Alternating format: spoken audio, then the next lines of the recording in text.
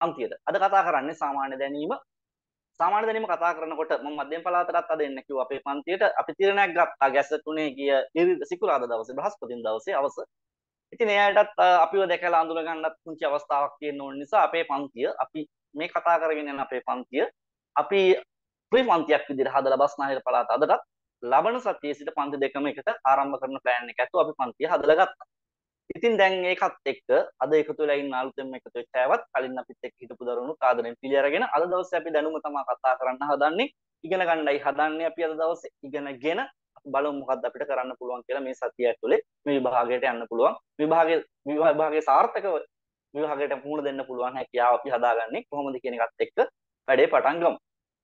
ඉතින් මෙහෙමයි අලුතෙන් දෙයක් කියන්න නැහැ. කියන්න තියෙන පළවෙනි දේ තමයි ලකුණු 40ක් ගන්න ඕන මේ විෂයයටත් සාමාන්‍ය දැනීම විෂයයටත්. අහන්නේ අධ්‍යාපනයේ පැත්තෙන් තොරතුරු අධ්‍යාපනයේ පැත්තේ තියෙන සාමාන්‍ය දැනීම කරුණෙන් අහන්නේ.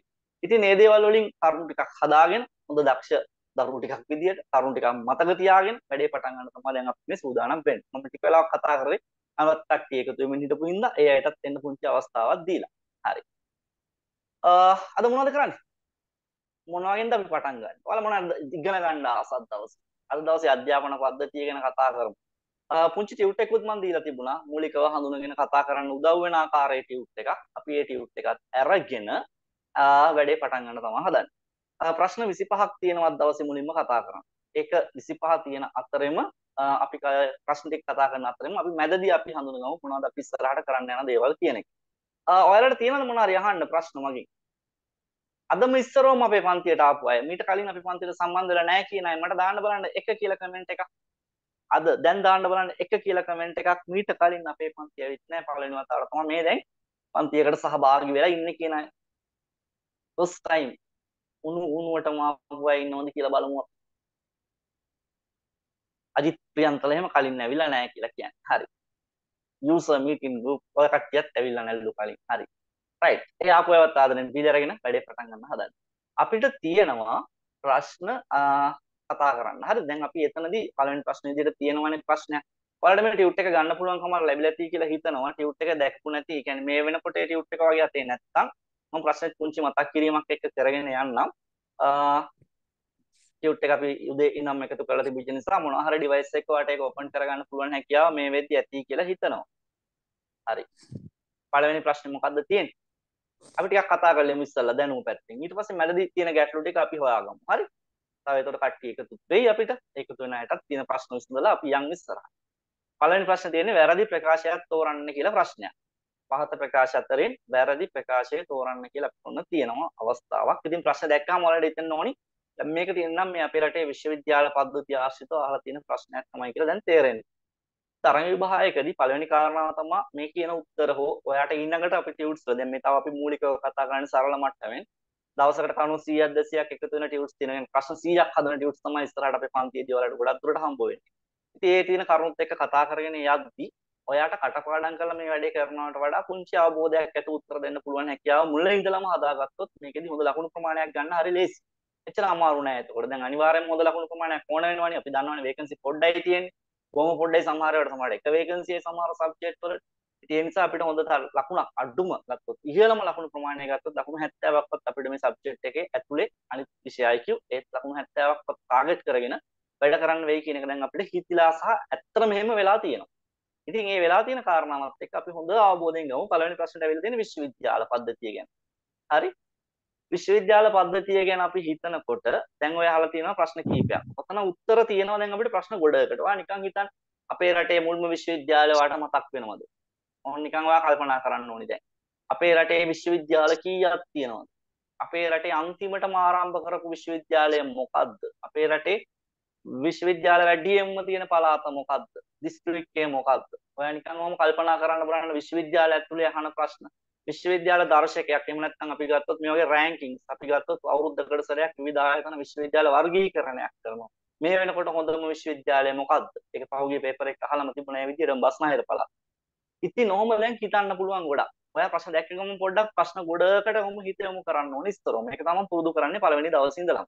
එතකොට ඔයාට ටිකක් මතක් වෙනවා. ඔයා ස්ථීරවම මේ සබ්ජෙක්ට් එක ගැන මේ තියෙන සාමාන්‍ය දැනුම විෂය කොටසට ආස වෙනවා. ඔයාට කරුණු ටිකක් එක ළඟ මතක තියෙනවා. තනි කරුණක් එකපාර මතක් කරලා ලියන එක හරි අමාරු වැඩක්. ඒකට කිසි පිළිවෙලක් නැති වෙලා. හැබැයි අපි දන්නවා විශ්වවිද්‍යාල පද්ධතිය ගැන ලොකු චිත්‍රයක්. විශ්වවිද්‍යාල කොහෙද තියෙන්නේ? විශ්වවිද්‍යාල ආරම්භ කරපු වර්ෂ ඔය ඔක්කොම එකපාර මතක් වෙනවා නම් අපිට උත්තරේ එන විශ්වාසයෙන් දෙන්න පුළුවන්. හරි ලස්සනට දෙන්න පුළුවන්. අපි යන්නේ මේ විදිහේ ක්‍රමයක් තමයි අපි පන්තියේ පාවිච්චි කරන්නේ. ඉතින් දැන් පළවෙනි ප්‍රශ්නේ හිතමු අපි. ලංකාවේ විශ්වවිද්‍යාල 17ක් තියෙනවා කියලා ඔන්න දැන් පළවෙනි කාරණාවේ තියෙනවා. ඉතින් හරිනේ. ඒක හරි දැන් එතකොට. රාජ්‍ය විශ්වවිද්‍යාල 17ක් තියෙනවා. රාජ්‍ය විශ්වවිද්‍යාල 17 ගත්තාම කවුද අන්තිමටම පටන් ගත්ත විශ්වවිද්‍යාලය? අපි නිකන් හිතමු. අවසානයේටම ආරම්භ වෙච්ච විශ්වවිද්‍යාලයේ තියෙන්නේ මොන දිස්ත්‍රික්කයේද කියලා අපි හිතමු.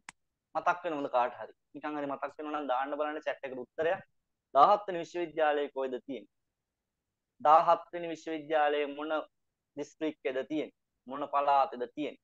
ඒක ආරම්භ කරලා විවෘත කර 2021 නේ අපි දන්න විදියට.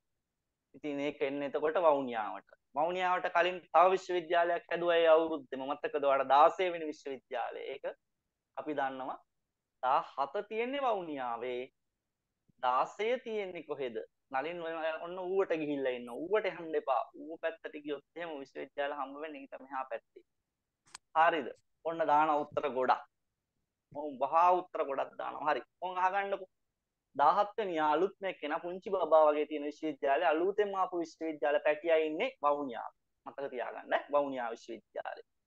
හරි. ඒක තමයි අලුත් එක. එයාට කලින් 16 වෙනි විශ්වවිද්‍යාලය ඕපන් වුණා. අපේ ක්ලාස් වලදී මේ අවුරුදු දෙකම මට කියලා දෙනවා. හරිද? 16 වෙනි විශ්වවිද්‍යාලය ඕපන් වෙන්නේ ගම්පහ. ගම්පහ දේශීය ආයුර්වේද විශ්වවිද්‍යාලය යක්කල අපිට තිබුණේ අර වික්‍රමාරච්චි ආයුර්වේද මධ්‍යස්ථානේ.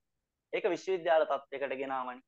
එතකොට 16 වෙනියා ඉන්නේ ගම්පහේ යක්කල.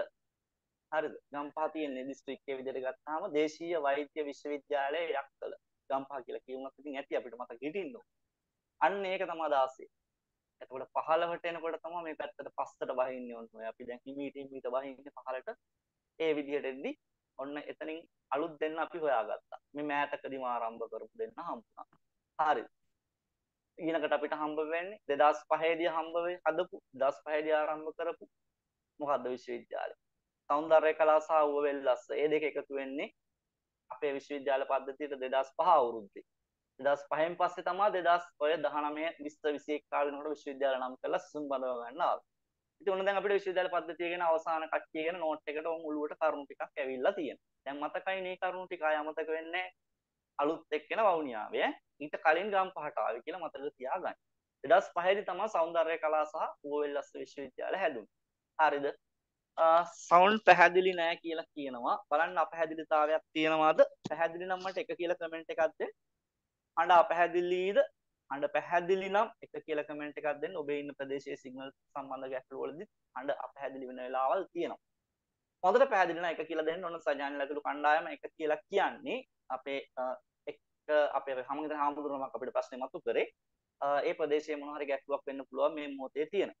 අනිත් අයට නම් ටිකක් ඇහෙනවා කියලා තමයි කියන්නේ. හරි දැන් පළවෙනි ප්‍රශ්නට ආවේ විශ්වවිද්‍යාල 17යි කියලා. කාට හරි මතකද මේ පළවෙනියටම අපේ රටේ හදපු විශ්වවිද්‍යාලය? ඒක කොහෙද තියෙන්නේ? දැන් අපි ප්‍රශ්නෙින් තාම අපි 17ක් විශ්වවිද්‍යාල තියෙනවා කියලා එතකොට පළවෙනි උත්තරය හරි උත්තරයක් විදිහට හොයාගෙන. 17 වෙනියත් අපි දන්නවා 16 වෙනියත් දන්නවා 15යි 14යි දන්නවා. එතකොට දැන් අපෙන් අහනවා මෙරට ප්‍රථමයෙන් ආරම්භ වූ විශ්වවිද්‍යාලය ගැන ඔන්න අහලම තියෙනවනේ. ඒක අහලම දැන් තියෙනවා. එතකොට අපේ රටේ මුලින්ම ආරම්භ කරපු විශ්වවිද්‍යාලයක්. ඒක කොහෙද තියෙන්නේ? ඒක එතකොට ලංකා විශ්වවිද්‍යාලය. ලංකා විශ්වවිද්‍යාලය 1942 අංක 20 කියන පනතෙන් අදලා 1942 අවුරුද්දේ විවෘත කරන්නේ. ඒක මුලින්ම වෙන්නේ කොළඹ. ලංකා විශ්වවිද්‍යාලය කියන්නේ කොළඹ තිබිච්ච වෛද්‍ය විද්‍යාලයයි යුනිවර්සිටි කොලෙජියයි විශ්වවිද්‍යාල කොලෙජිය කියලා අපි කියන්නේ. විශ්වවිද්‍යාල කොලෙජියයි වෛද්‍ය විද්‍යාලයයි දෙක එකතු කරලා 1942 දී හදපු විශ්වවිද්‍යාලය. ඉතින් ඒක කොළඹට එන්නේ. එතකොට ඒක කොටසක් විදිහට 1952 දී පේරාදෙණියට යනවා. ලංකා විශ්වවිද්‍යාලයේ පේරාදෙණිය මණ්ඩපය හැදෙන්නේ 52 දී. හැබැයි දැන් අපෙන් මෙතනදී අහනවා ලංකාවේ මුලින්ම ආරම්භ විශ්වවිද්‍යාලය මධ්‍යම පළාතේ ස්ථාපනය කර ඇත. එහෙම කියන්න බෑනේ එතකොට අපිට. ඒ විශ්වවිද්‍යාලය දැන් මේ වෙනකොට ඒ නමින් ඇත්තෙත් නැහැනේ. ඉතින් ලංකා විශ්වවිද්‍යාලය කොළඹ ස්ථාපනය කරපුට ඒ මුලින්ම 1942 අපිට ඒ උත්තරේ පැත්තකට දාන්න වෙයි. ඉතින් අපි යන් තුන්වෙනි උත්තරේ බලන්න. මධ්‍යම පළාතේ ස්ථාපනය කර ඇත. මෙතන මේ තුන්වෙනි ප්‍රශ්න නම් පුංචි මුද්‍රණ දෝෂයක් තියෙනවා. ඒක පොඩ්ඩක් හදා ගන්න ඕනේ. එතන විශ්වවිද්‍යාල 5ක් කියලා හදා ගන්න වෙයි. ඒක මට ඒක කාට කලින්ම කියන්න බැරුණාට පොඩි කාරණාවක් ඒක. 5ක් කියලා හදා ගන්න වෙයි. ඇත්තටම මේ පිළිතුරේදී 5යි අපිට කොළඹ තියෙන්නේ. මොකද මේකේ 6ක් කියපුවාම අර පළවෙනි උත්තරේ රාජ්‍ය විශ්වවිද්‍යාලයේ මධ්‍යම පළාතේ ස්ථාපනය කරා කියන එක පැහැදිලිවම නොගැලපෙන කාරණාවක් නිසා මෙතන මුද්‍රණ දෝෂයක් තමයි තියෙන්නේ. එතන විශ්වවිද්‍යාල 5යි. මම එකක් කියලා දෙන්නයි හදන්නේ. රාජ්‍ය විශ්වවිද්‍යාල 5ක් තියෙනවා. එතකොට මොනවද ඒ කොළඹ තියෙන රාජ්‍ය විශ්වවිද්‍යාල 5? ඔයාලට කොළඹ විශ්වවිද්‍යාලය ඇතුළත් කරන්න වෙනවා. මොරටු විශ්වවිද්‍යාලය, ජයවර්ධනපුර විශ්වවිද්‍යාලය, සෞන්දර්ය කලා විශ්වවිද්‍යාලය සහ විවෘත විශ්වවිද්‍යාලය. ඕපන් යුනිවර්සිටි ඔයා දන්නවනේ විවෘත විශ්වවිද්‍යාලය නාවල තියෙන්නේ. ඒක අයිති වෙනවනේ රාජ්‍ය විශ්වවිද්‍යාලයක් විදියට. මොරටු විශ්වවිද්‍යාලයත් වෙනවා. එතකොට ඔන්න දෙකයි. ජයවර්ධනපුරයි ඊළඟට කොළඹයි සෞන්දර්ය කලයි. ඔය පහ තමයි කොළඹ තියෙන්නේ. කැලණිය යන්නේ ගම් පහටනේ. එතකොට මේ පහක් තමයි කොළඹ දිස්ත්‍රික්කය තුල තියෙන්නේ. එතකොට එතන පුංචි මුද්‍රණ දෝෂයක් තිබුණා. ඒ පිළිබඳව කනගාටු වෙනවා. මොකද අපි මේ ටියුට්ස් අප්ඩේට් කරා මේ මෑත් එකදී. එතකොට සමහර ඒවා සතියක් ඇතුළේ අපිට ගන්න වුණා සමහර ටියුට්ස්. ඒ වගේ සුට්ටක් අපිටත් ඒවා බලන්න බැරි වෙච්ච තැන් තියෙනවා සමහර තැන්වලදී. ඒක උත්තරේ 5යි කියලා ඔයා හදාගෙන ගන්න. ඒ අතරේ මම අහුවා ටියුට් එක මොකක්ද කියලා. අපි ගෲප් ඔක්කොටම දාලා තියෙනවා ටියුට් එකයි ලින්ක් එකයි පුතා බලන්න. ඔයා ඇඩ් වෙලා ඉන්න ගෲප් එකේ මේ වෙද්දි අන්තිමටම ආපු WhatsApp message එක විදිහට තියෙන්නේ අපි දැන් කතා කරන් යන පේපර් එක. ඒක හැම ගෲප් එකකටම දාලායි තියෙන්නේ. ඉතින් අපි ඊළඟට තුන්වෙනි උත්තරෙන් පස්සේ අපි යනවා හතරවෙනි උත්තරය ගැන බලන්න. ඒක හරි පැහැදිලිවම නේද? අපේ රටේ විශ්වවිද්‍යාලවල ගුරු ශිෂ්‍ය අනුපාතය ගැන ප්‍රශ්නයක් අහලා තියෙනවා අපේ රටේ. ඒක හරියටම හරි. මහා බැංකුව වාර්තාව 2022 පදනම් දත්ත හරිද? 2022 මහා බැංකුව වාර්තාවේ පදනම් දත්ත අනුව අපේ රටේ විශ්වවිද්‍යාල ගුරු ශිෂ්‍ය අනුපාතය 20.2යි. ඒක උත්තරේ හරි. එතකොට පළවෙනි ප්‍රශ්නේදී පුංචි නිවැරදි කිරීමක් සහිතවයි මම ඔයාලට උත්තරේ දුන්නේ. අපේ තුන්වෙනි පිළිතුරේ පුංචි මුද්‍රණ දෝෂයක් තිබුණා. එතකොට පළවෙනි ප්‍රශ්න උත්තරේ විදිහට මම දෙක තෝරනවා. එක පැහැදිලිවම කියන පීකින ආන්සර් එකට යනවා. ඒක මේ පැහැදිලිවම කාරණා වෙනස් නිසා විශ්වවිද්‍යාල 5ක් තියෙනවා කියන එක තමයි උත්තරේ වෙන්නේ. තුන්වෙනි උත්තරේ තියෙන්නේ විශ්වවිද්‍යාල 6ක් කියලා එක හදාගන්න. 5යි 5 මොනවද කියලා මතක තියාගන්න. මොරටුව, ජයවර්ධනපුර, කොළඹ, සෞන්දර්ය කලා සහ විවෘත විශ්වවිද්‍යාලය. ඒකද මම දැක්ක chat එකේ අහනවා බෞද්ධ හා පාලි විශ්වවිද්‍යාල හෝමාගම තියෙන්නේ. ඒව එහෙම අයිති නැද්ද? කොතලාවලේ අයිති නැද්ද කියලා උන් සමහර අය අහනවා. ඒ කට්ටිය හිතයන් ලස්සන ප්‍රශ්නයක් ඇදිලා. ඒව අයිති නෑ පුතා. ඒව අයිති වෙන්නේ වෙනත් විදිහකින්. ඒවා රාජ්‍ය විශ්වවිද්‍යාල වෙන්නේ පාර්ලිමේන්තු පනතකින් හදපු විශ්වවිද්‍යාල තමයි ඔයා දැන් ඔය chat එකේ ආවේ. අපි ගත්තොත් කොතලාවල විශ්වවිද්‍යාලය. ඊට අමතරව බෞද්ධ හා පාලි විශ්වවිද්‍යාලය වගේ ඒවා රාජ්‍ය විශ්වවිද්‍යාල විදිහට විශ්වවිද්‍යාල ප්‍රතිපාදන කොමිෂන් සභාව යටතේ පාලනය වෙන්නේ, අධීක්ෂණය වෙන්නේ සහ නියාමනය වෙන්නේ නැහැ. එතකොට ඒ සම්බන්ධව ගත්තාම පොදුවේ ගත්තොත් UGC එක යටතේ තියෙන විශ්වවිද්‍යාල 17 තමයි අපි රාජ්‍ය විශ්වවිද්‍යාලය විදිහට ගන්න. ඒතර මම අහන අකිල යසස් ගුරු ශිෂ්‍ය අනුපාතය 2022 අවසානටම නිකුත් වෙච්ච මහා බැංකුව වාර්තාවේ දත්ත වලින් තමයි අරන් තියෙන්නේ. 2023ට තාම මහා බැංකුව වාර්තාව අවුට් කරලා නැහැනේ අපිට. එතකොට 2022 අවසානටම පසුගිය වර්ෂයේ දත්ත තමයි අපිට දැන් මේ වෙන්න කමුත් තියෙන වළංගු දත්ත. එතනින් තමයි ගුරු ශිෂ්‍ය අනුපාතය අරන් තියෙන්නේ. සෙන්ට්‍රල් බැංක් රිපෝට් එකේ අවසානටම ආපු. හතරවෙනි උත්තරයට අනුව. දැන් ඔන්න ඔය පළවෙනි ප්‍රශ්නේ ඇතුළේ අපි කරුණු හතර කතා කරා සෑහෙන දුරකට. විශ්වවිද්‍යාලේ දැන් එන අහන ප්‍රශ්න 10කට විතර උත්තර තියෙනවා නේද ඔයා ගාව? ඒක තමයි අපේ පන්තියේදී අපි කරන විදිහ. අපි උත්තරයක් කියලා ඔහොම දුවලා පැනලා යන්නේ නැහැ. ඕක ඔය විදිහටම ප්‍රශ්න 10ක් ඇතුළේ විශ්වවිද්‍යාල ගැන ඔයාට අහුනොත් එහෙම ඔයිට අමතරව තව කරුණු 10ක් කියවෙලා සාමාන්‍ය විශ්වවිද්‍යාල ගැන අපේ රටේ කරුණු 100ක් විතර අපිට එකපාරට මතක හිටින්න පුළුවන් වෙන විදිහට ඉගෙන ගන්න එක සහ ඒ ඉගෙන ගන්න එක තමයි ඔයයි මගේ අතරේ ඇතිවන්නා වූ ගනුදෙනුව මේ සම්බන්ධයෙන්. ඉතින් අපි බලමු ආයෙ මතක් කරමු. මුලින්ම ලංකා විශ්වවිද්‍යාලය කාට හරි කියන්න පුළුවන් අවුරුද්ද පටන් ගත්ත 42 දී මොකද්ද මේ විශ්වවිද්‍යාලය හදන්න ඒකාබද්ධ කරපු ආයතන දෙක? විශේෂයෙන් බස්නාහිර පළාතයෙන් අහන්න පුළුවන්. යුනිවර්සිටි කොලෙජිය සහ වෛද්‍ය විද්‍යාලය. ඒ දෙක එකතු කරලා හැදුනේ මොකද්ද 42 දී ලංකා විශ්වවිද්‍යාලය. ඒක පස්සේ මොකද උනේ? 52 දී පේරාදෙණියට ගියා කොටසක්, කොළඹ කොටසක් තිබුණා. ඊළඟට මොකද වෙන්නේ? මේ විශ්වවිද්‍යාලය ඕම ගිහිල්ලා 1978 දී අපිට මේ නමින් නැති වෙලා යනවා විශ්වවිද්‍යාලය. ලංකා විශ්වවිද්‍යාලයක් කියලා නමක් අපි පාවිච්චි කරන්නේ 78න් පස්සේ. එතකොට අපිට මොනවද ලැබෙන්නේ? ආරම්භය 42 ලක්ෂිකා හරි මොම් මතක තියාගන්න. එතකොට 78 දී මොකද වෙන්නේ? මේ විශ්වවිද්‍යාල ඔක්කොම විශ්වවිද්‍යාල ප්‍රතිපාදන කොමිෂන් සභාවට ඇතුළත් කරලා ඔවුන් යටතේ නියාමනයට ලක් කරන්න ගන්නවා. ඔවුන් යටතේ අධීක්ෂණයට ලක් වෙනවා. එතකොට විශ්වවිද්‍යාලවල ස්වාධීන බව හැදිලා එක එක විශ්වවිද්‍යාල වලට තමන්ගේම නමක් හම්බ වෙනවා. කොළඹ විශ්වවිද්‍යාලය වෙනවා කොළඹ මණ්ඩපය. පේරාදෙණිය විශ්වවිද්‍යාලය වෙනවා ලංකා විශ්වවිද්‍යාලයේ පේරාදෙණිය මණ්ඩපය. ඒ වගේ මේ විශ්වවිද්‍යාලයේ පසුව කොටස් දෙකක් විදිහට අපිට හම්බ වෙනවා. දැන් ලංකා විශ්වවිද්‍යාලයක් නැහැ. අපේ රටේ විශ්වවිද්‍යාල 17ක් තියෙනවා. අය මතක් කරගන්න 17 වෙනියා ඉන්නේ වවුනියාවේ නම් 16 වෙනියා ඉන්නේ ගම්පහ. එකක් මතක තියාගන්න. ඒකත් දැන් මතකයි. එතකොට ගත්තාම එතනින් පල්ලයට තව දෙකක් පහලට આવොත් එහෙම අපිට ඌවෙල්ලස් සහ සෞන්දර්ය කලා දෙන්නත් හම්බ වෙනවා. සෞන්දර්ය කලා සහ ඌවෙල්ලස්ත් හම්බ වෙනවා. ඒවත් අලුතෙන් පටන් ගත්ත විශ්වවිද්‍යාල වෙනවා අපේ පද්ධතිය ඇතුළේ 2000න් පස්සේ පටන් ගත්තා. ඒතකොට 2000න් පස්සේ පටන් ගත්ත විශ්වවිද්‍යාල හතරක් තියෙනවා අපේ රටේ. සෞන්දර්ය ඌවෙල්ලස් සෞන්දර්ය කලා ගම්පහ දේශීය වෛද්‍ය විශ්වවිද්‍යාලය සහ වවුනියා විශ්වවිද්‍යාලයේ විදිහට ඉදිරියේදී විශ්වවිද්‍යාල පද්ධතියට වෙනසක් කරන්නත් ලෑස්තිලා ඉන්නවා. ඉදිරියේදී විශ්වවිද්‍යාල පද්ධතියට වෙනසක් කරන්න ලෑස්තිලා ඉන්නවා. අපේ රටේ හෙද විද්‍යාල තියෙනවා. හෙද විද්‍යාල ටික ඒකාබද්ධ කරලා තනි විශ්වවිද්‍යාලයක් හදන්න සැලසුම් කරලා තියෙනවා. මතක තියාගන්න. මොනවද? හෙද විද්‍යාල ටික විශ්වවිද්‍යාලයක් බවට පත් වේ ඉස්සරහට. ඒ වගේම ජාතික අධ්‍යාපන විද්‍යාපීඨ 19ක් තියෙනවා. 20 හැදෙනවා. ඒ ටිකත් එකතු කරලා විශ්වවිද්‍යාලයක් බවට පත් කරන්න විශ්වවිද්‍යාල තත්ත්වය ලබා දෙන්න ප්ලෑන් කරලා තියෙනවා. හරි? විශ්වවිද්‍යාල තත්ත්වය ලබා දෙන්න ප්ලෑන් කරලා තියෙනවා. ඔන්න දැන් මම වේගෙන් කියන්න ගියයි රෙකෝඩින් එකත් බලන්න අවස්ථාවක් කියලා. වේගෙන් කියන්න ගිය ඔක්කොම ලියන්න කියලා නෙමෙයි මතක තියාගන්න ලේසි වෙනත් එක්ක. ඔන්න ආහනවා 2021 වර්ෂයේ තමයි වවුනියා විශ්වවිද්‍යාලය නම් කරන්නේ. 2021 දී වවුනියා විශ්වවිද්‍යාලය ඊට පස්සේ දැන් පළවෙනි බැච් එකේ මැරෙනවා. දැන් කට්ටිය ඉගෙන ගන්නවා වවුනියාවේදී. මම දැක්ක chat එකේ ප්‍රශ්නයක්. ඉතින් විශ්වවිද්‍යාලය ගැන තමයි කතා කරන්නේ. කොළඹ පහයි තියෙන්නේ එකක් මතක තියාගන්න. ගම්පහට දෙකක් තියෙනවා කියලාත් මතක තියාගන්න. කළුතරට නැහැ. පස්නාහිර පළාතේ ඉන්නවනේ අපිත් එකනේ. ඔය පස්නාහිර පළාතේ ඉනාගෙන බලන්න කළුතරට නැහැ. මොනවද කළුතරට නැත්තේ? හරිද? විශ්වවිද්‍යාල.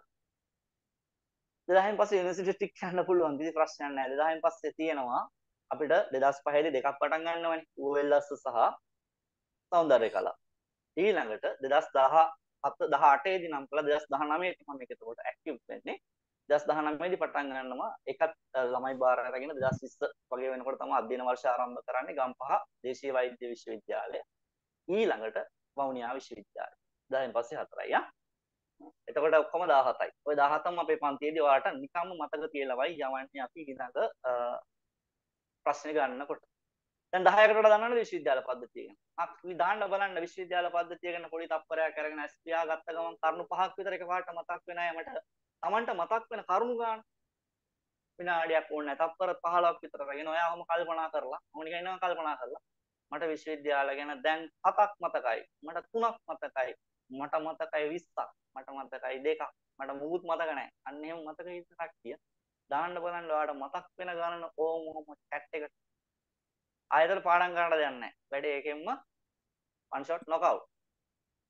මේ ප්‍රශ්නට අදාළ මේ. ඔහොම තව ප්‍රශ්න ගොඩක් තියෙනවා. මම විශ්වවිද්‍යාල පද්ධතිය ඔක්කොම A to Z කියලා දෙන්න.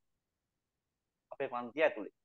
කොළඹ තියෙනවා විශ්වවිද්‍යාල වල අධ්‍යයනාංශවල ගැන, විශ්වවිද්‍යාල හා සම්බන්ධ අනුබද්ධ ආයතන ගැන ඔක්කොම දැනගෙන ඉන්න වෙනවා පොඩි කාලයක් ඇතුලේ අපිට විභාගය ලියන්න. කො දාන්න chat එකට. මට එකක්වත් මතක නැහැ කියන අය 0යි. මට දෙකක් විතර මතකයි. මට පහක් විතර මතකයි. තාම මතක් කරනවා. ලියාගෙන නෙමෙයි ඔළුවට ආපු. මුල් විශ්වවිද්‍යාලය මතක නැද්ද? හැමදාම අහන ප්‍රශ්නයක්. ලංකා විශ්වවිද්‍යාලය ඒක හදන්න මොනවද ආරම්භ කළේ? ඒක හදන්න මොනවද ආරම්භ එකතු කරේ? යුනිවර්සිටි කොලෙජ්යයි වෛද්‍ය විද්‍යාලයයි 42 දී මතක වෙන කාරණාවක්. හරිද? එතකොට ආය කල්පනා කරන්න වවුනියාවේ තියෙන 17 වෙනියා මතකයි 8ක් මතකයි කියනවා. හරි ප්‍රශ්නේ තමයි 8 තමයි කට්ටිය ගන්න. 7යි කියනවා රුවනි. විශ්වවිද්‍යාල ප්‍රතිපාදන කොමිෂන් සභාව ආරම්භ කරපු අවුරුද්ද පොඩ්ඩක් මතකද බලන්න මම එකපාරක් වේගෙන් කිව්වා. ඔන්න ආ වැඩෙක් මතෙන් කියනවා නම් UGC එක ආරම්භ කරපු අවුරුද්ද අන්න එකම එක වතාවක් කිව්වා. දවසිකා කියනවා මතකයි කියලා. හඳමාලි කියනවා මතකයි කියලා. 78යි නිසංසලාටත් හරි. රයිට්. වැඩේ ඉවරයි. ආයෙත් දවසේ ප්‍රශ්නයක් අල්ලගමු විශ්වවිද්‍යාලයක් ගැන. විශ්වවිද්‍යාලයක් අල්ලගෙන අපි විශ්වවිද්‍යාල වැඩේ ඉවර කරමු. දුල්මි කියනවා 78 කියලා. දුල්මි කියන්නේ 78 කියලා. ඕකේ. ඔක්කොම කියන්නේ 78 කියලා. කියන්නේ හරි. UGC කොහෙද තියෙන්නේ? විශ්වවිද්‍යාල ප්‍රතිපාදන කොමිෂන් සභාව කොහෙද තියෙන්නේ? විශ්වවිද්‍යාල ප්‍රතිපාදන කොමිෂන් සභාව තියෙන්නේ කොහෙද? වතුර පාරවල් කාලා අටුකම්බි වැටවල් වලින් පැනලා බැරියර් වලින් ගුටි කාලා එහෙනම් මතකද නේද? වෝල්ට් ප්‍රදේශ තියෙන්නේ වෝල්ට් ප්ලේස් තියෙන්නේ කෞෂික. හරි. වෝල්ට් ප්‍රදේශ තමයි මේවත් තියෙන්නේ. රයිට්. ප්‍රශ්නේ විසඳගත්තා අපි. යන් දෙවෙනි ප්‍රශ්නයට. මොනවාද දෙවෙනි ප්‍රශ්නෙන් අහලා තියෙන්නේ? මාර ගිය සතියේ බස්නායක පළාතේදී අපි ප්‍රශ්න 20ක් නේ පළවෙනි දවසේ සාකච්ඡා කරේ. ඒ කොටස තමයි අදාළවත් එක්ක තමයි ටියුට් එක මැච් කරලා අන්තිමට වෙනස් කරලා ගත්තේ. හරි. ඒ කට්ටියටත් ඒතකොට ඒ උත්තර ටික ලැබෙන්න බලලා ලබා ගන්න අවස්ථාව දීලා. රයිට්. පහත පාසල් සංවර්ධන ව්‍යාපෘති ආරම්භ කරපු කාලය අනුව අනුපිළිවෙල නිවැරදිව සඳහන් පිළිතුර කුමක්ද කියලා අහනවා. මේ මොකක්ද කියලා තියෙනවා. දැන් වැඩේ හම්බ වෙන්නයි හදන්නේ. මොකද මේ වගේ ප්‍රශ්නකට උත්තරයක් දී ගන්න නම් අපේ රටේ පාසල් පද්ධතිය හා සම්බන්ධව කරලා තිබිච්ච සංවර්ධන ව්‍යාපෘති මහා බර ලොට් එකක් ගැන ටක් ගාලා මතක් වෙන්න ඕනේ. පැයයි පේපර් එකට දෙන්නේ ඈ. බලුතෙන් ආපු අද එක දාපු අයට කියන්නේ. පැයයි දෙන්නේ ඈ. ඔයා හිතේද කර කර ඉන්න බෑ. අනිකෝ කියන්න ඕනේ. දැන් බලමු මේකේ උත්තරේ හොයාගන්න. මේකේ උත්තරේ මේමයි. කලින් ක්ලාස් වල මම මේ ටියුට් එකේ මේ ප්‍රශ්න දාලා තියෙනවා. මේ ප්‍රශ්න ඇතුළේ තිබිච්ච අවුරුදු ටික මට කියලා දෙන්න වෙච්ච නිසා මේක අදම ප්‍රශ්නේ දැකලා කලින් දාපු අය නෙමෙයි. කලින් දැකලා තියෙන කට්ටිය නෙමේ. කියන්නේ වෙනම අපේ පන්ති වලට ආපු අය නොවන මේ ප්‍රශ්නෙට උත්තරේ මොකක්ද කියලා ඔයාට දෙන්න පුළුවන්. දාන්න බලන්න උත්තරේ. කියන්නේ මේ ප්‍රශ්නේ ෆස්ට් ටයිම් ඔයා දැකලා මේකට උත්තරේ ඔයාට දෙන්න පුළුවන් කියලා හිතෙනවා නම් මේකේ අනුපිළිවෙල නිවැරදිව සඳහන් වෙන එකක් අහලා තියෙනවා. දාන්න බලන්න හොඳට හිතලා උත්තරයක්. 22 වෙනි ප්‍රශ්නය අපි දෙවෙනි ප්‍රශ්නේ. අර කලින් ටියුට් එකේ ගත්තොත් මම හිතන්නේ දවසේ අපරේට 22 වෙනි ප්‍රශ්න දාලා තිබ්බා. සජී කියන්නේ C කියලා. බලමු. අනිත් අය දාන්න බලන්න. මොම දාන්න try එකක් දාන්න බලන්න. දැන් තරඟ විභාගයට යන්නේ. විභාගයක් කරන්න යන්නේ අපි දැන්. දාන්න. ඔක්කොම කට්ටිය. ඔච්චරදී. C කියන්නේ හැමෝම වගේනේ. ඕක විටමින් C ද? හැමෝටම. ඇයි C කියන්නේ මෙච්චර මිනිස්සු? මෙච්චර C කියන්නේ කට්ටිය. කට්ටියට C කියන්න තරම් ඔච්චර දිවිච්ච අමාරු. බලමු අපි. දැන් පළවෙනි ප්‍රශ්නේ. පළවෙනි පිළිතුර ඇතුළට යන්කො බලන්න. මධ්‍ය මහා විද්‍යාල තියෙනවා. 1941 43 කාලේ තමයි මධ්‍ය මහා විද්‍යාල වැඩේ යන්නේ. ඒකට මුලින්ම 41 දී නම් කරා. සමහර පොත්වල 42 කියලා තියෙනවා. සාමාන්‍යයෙන් මේ කාල පරාසය ඇතුළේ තමයි අපිට මධ්‍ය විද්‍යාල ආරම්භ වීම දැක ගන්න පුළුවන් වෙන්නේ. ඊට පස්සේ අපි ජාතික පාසල් කියලා එනවා. දැන් ජාතික පාසල් සහ පළාත් පාසල් කියලා අපිට කෑලි දෙකක් හම්බ වෙන්නේ 1987 කියන කාලයත් එක්ක. අපිට 87 ආණ්ඩුක්‍රම ව්‍යවස්ථාවේ 13 කියන සංශෝධනය ඒකත් එක්ක තමයි අපිට මේ 87 විස්තරය තමයි අපිට ඔය පළාත් සහ ජාතික පාසල් සහ පළාත් පාසල් දෙක මේකයි. ඒක බෙදෙන්නේ ඒ විදිහට. මේක දැන් 85 නියාමන ව්‍යාපෘතියක් විදිහට ඇවිල්ලා තියෙනවා කියලා සමහර පොත්වල සඳහන් වෙනවා. නමුත් අපි අර පැහැදිලිවම වැඩේ බෙදිච්ච අවුරුද්ද මේකින්ද මේ විදිහට ගන්නවා 87 ආසන්නයට දාලා. හරි. ඊළඟට නවෝදයා පාසල් කියලා වැඩක් තියෙනවා. නවෝදයා පාසල් 1998 ආපු ප්‍රොජෙක්ට් එකක්. ඒතකොට නවෝදයා 98. ඉස්තුරු පාසල් 2008 වෙනකොට තමයි අපේ රටේ පද්ධතිය තුල ක්‍රියාත්මක වෙන්නේ. ජාතික පාසල් 1000ක් කියලා හැදුවේ අර මෑත කාලේ ගෝඨා සර්. ජාතික පාසල් කියලා බෝඩ් විතරක් ගැහුවා මතකද ඔයාලට? ජාතික පාසල් කියලා බෝඩ් ගොඩාක් ගැහුවා. එච්චර ඇහුනේ. ඊට පස්සේ ගෝඨත් නැහැ, ජාතික පාසලුත් නැහැ, ජාතියක් නැහැ. අපි එතකොට ඒක අපි දාමුකෝ 2021 විතර. ඒක වැඩේ උනේත් නැති හින්දා. එතන බලන්නකො පිළිවෙලක් හරි වගේ. අනුපිළිවෙලක් කියපම සාමාන්‍යයෙන් අවුරුදු ගාන ආපස්සට ගිහිල්ලා නැහැ. එතකොට අනිත් ඒවා වගේ තියෙනවා පොඩ්ඩක් හිතලා බැලුවොත් නවෝදය පාසල් දැන් අපිට හම්බෙලා තියෙනවා දෙවෙනි උත්තරේ. දෙවෙනි උත්තරේ පළාත් පාසල් අපිට හම්බෙලා තියෙනවා.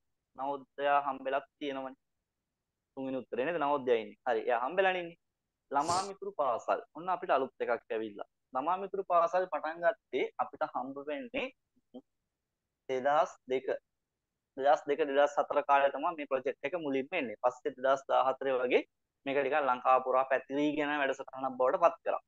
ඉතින් 2002 වයඹ පළාතෙන් තමයි මේක පටන් ගත්තේ. ඒ නිසා මේ අපිට 2002 ඉසුරු ළමා මිතුරු පාසල්. ඉසුරු පාසල් කියන සංකල්පය අපි 2012ට ගේන්නේ. ජාතික පාසල් මෙහෙම. දෙවෙනි උත්තරේ එතකොට අපිලිවෙලක් තියෙනවා නේද? දෙවෙනි උත්තරේ ගත්තොත් බලන්න පළාත් පාසල් 87, ජාතික පාසල් පළාත් දෙකම 87 නේ. පර්ෂද පාසල් එක ලියුන්නේ නැහැ. ඒක 1981. මම කියුන්නේ නැහැ ඉස්සෙල්ලා මං අතින්. පර්ෂද 80. පහුරු පාසල් කියලා කියන්නේ. ඉස්තරෝමාව පර්ෂද පාසල් ව්‍යාපෘති 80. ඉතින් මෙතන එතකොට වැරදි. දෙවෙනි උත්තරේ ගන්නව බෑ දැන්. 87 ඉඳලා 80ට යන්න බෑනේ. එතකොට මොකද්ද පිළිවෙල? තුන්වෙනි උත්තරේ ගත්තොත් 98 නවෝදය ඉන්නවා. නේද? ඉසුරු පාසල් හම්බුණා අපිට.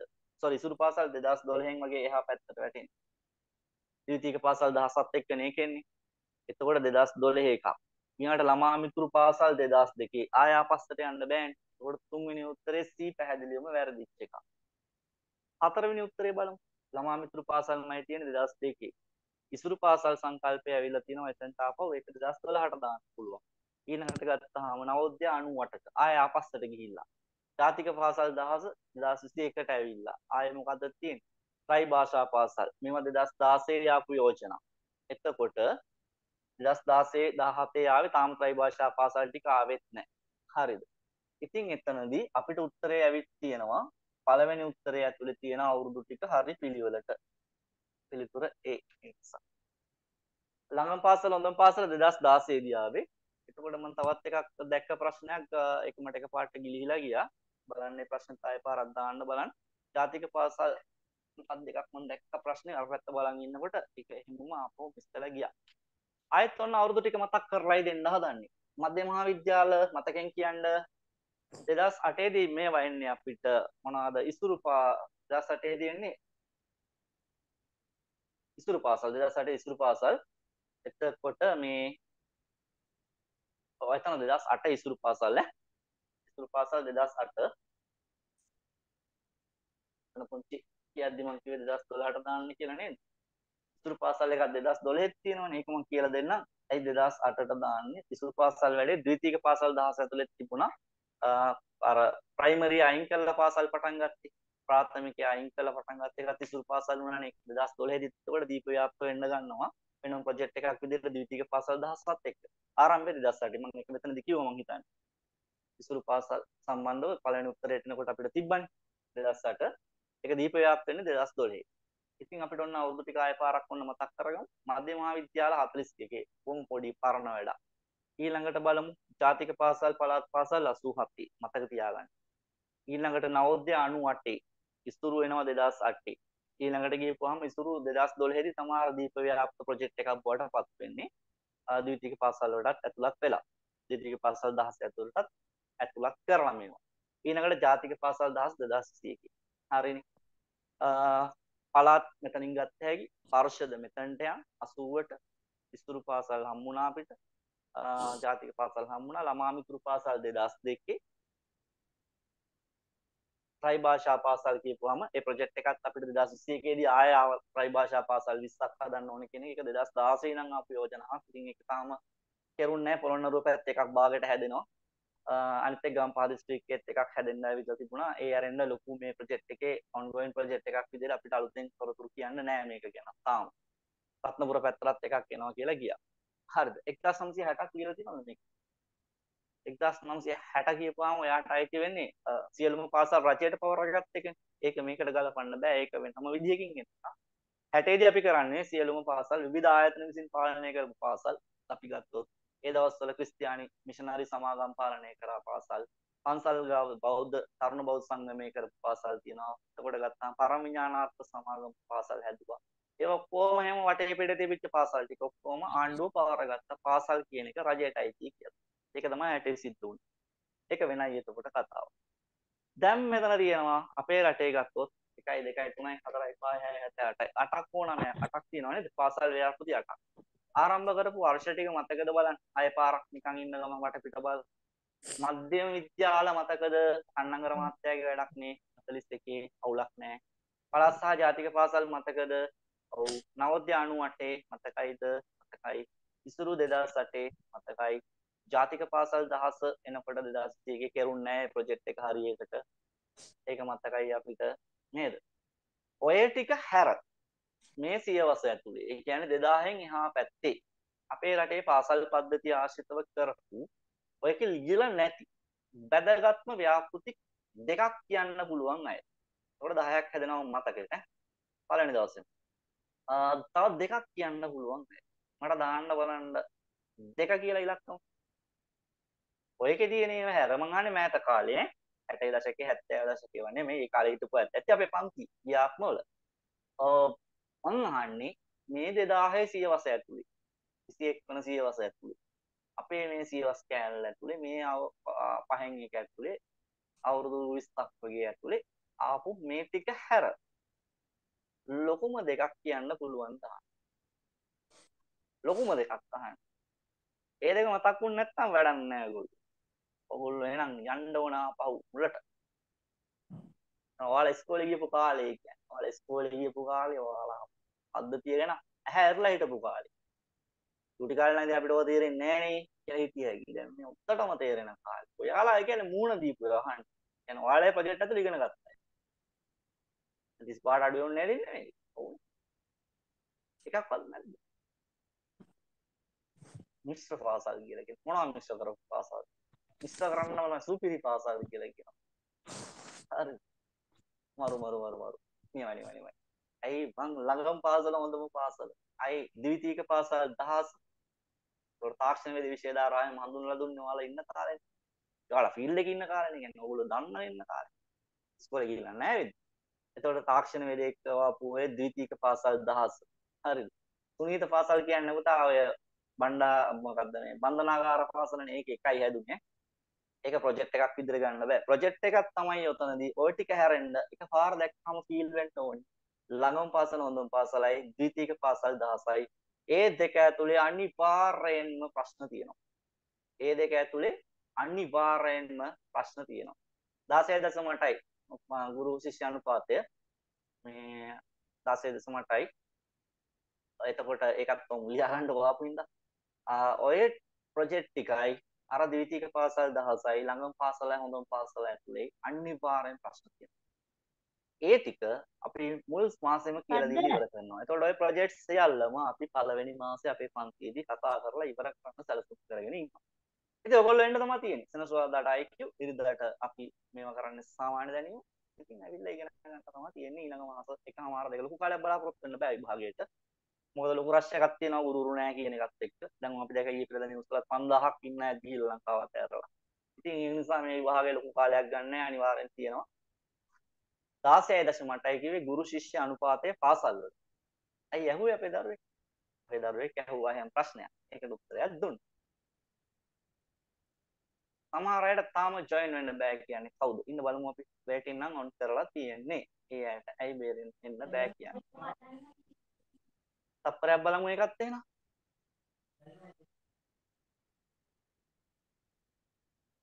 පුළුවන් නේද? එහෙම කිසි තාක්ෂණික ගැටලුවක් නම් අපි ගාව මේ වෙද්දි නැහැ. ඇඩ්මිට් කරලා තියන්නේ ඔක්කොම කට්ටිය. මයික් ඔෆ් කරගන්න පුතේ සමහර වෙලාවට මයික් ඉඳලා අපහැදිලි වෙනවා. මම ඔයාලා මයික් ඔන් කරගන්න ඕන නම් 55 කියලා කෝඩ් එකක් දාන්න කියලා කියනවා. අපි මයික් මියුට් කරගමු. ඒ හින්දා වෙන්න ඕන ඔය සමහර වෙලාවට ඔයා අපහැදිලි කියන්නේ. මම අද මයික් අයින් කරලා තිබ්බේ නැහැ. alright. හැමෝටම එන්න නම් පුළුවන් මීටින් එකට කවුරු හරි ඉන්න බෑ කිව්වොත් ආපහු ලින්ක් එක ගිහින් එන්න කියන්නේ. එතකොට එයාට එන්න පුළුවන් වෙයි. right එහෙම ගැටලුවක් නැහැ. හරි. අපි එතකොට මේ ප්‍රශ්නේ ගත්තා. මොකද අපි මේ දෙවෙනි ප්‍රශ්නේ තමයි දැන් අර කතා කරේ. දැන් දෙවෙනි ප්‍රශ්නේ වෙනකොට මේ වෙනකොට ඔයා හොඳටම දන්නවා කරුණු 20ක් විතර ඔයාලට මතකයි කියලා.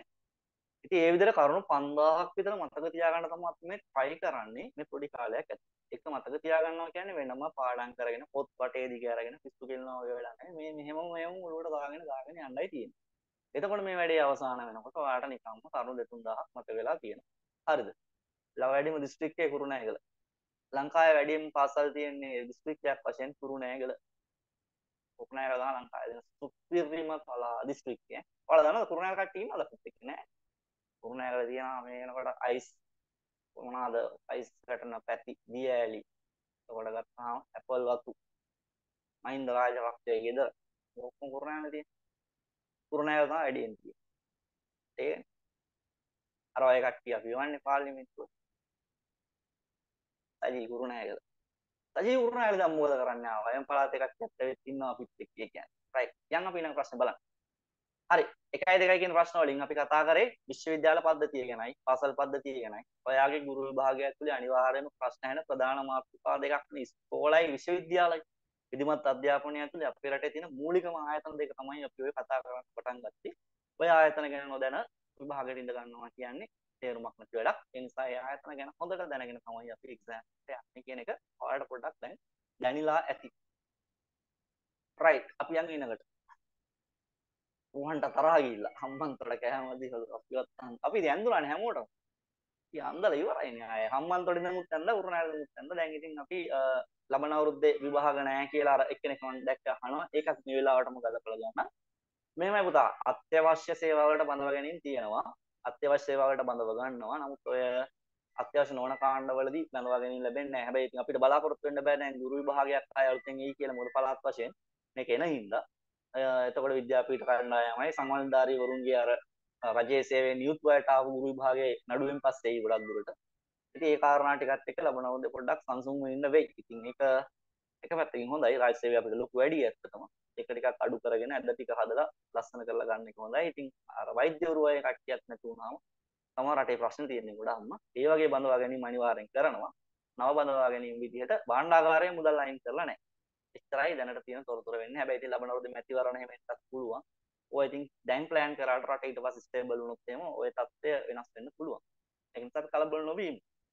ලැබිච්ච අවස්ථාව කොහොම හරි ගෙඩිය පිටින් ඇතුළට දාගන්න එක තමයි ඔයා කරන්න ඕනි. මට පිටාව ගැන හිතීද්දත් තේරුම් නැහැ. ලැබුණේ මොකක්ද අවස්ථාව? ඒක ගමු. අපි යන් ඊළඟ ප්‍රශ්නෙට කියව ගන්න. තුන්වෙනි ප්‍රශ්නේ. ඒකට අද දවසේ කතා කරන්නේ නව අධ්‍යාපන ප්‍රතිසංස්කරණ ගැන. මේවා ඉතින් කියලා දෙන්න නැතුව පන්තියෙන් යවන්නේ නැහැ ඔයාලා බෑ. ඔය ඔක්කොම 23 ඒවා ටික ඔක්කොම කියලා දීලා තමයි යවන්නේ.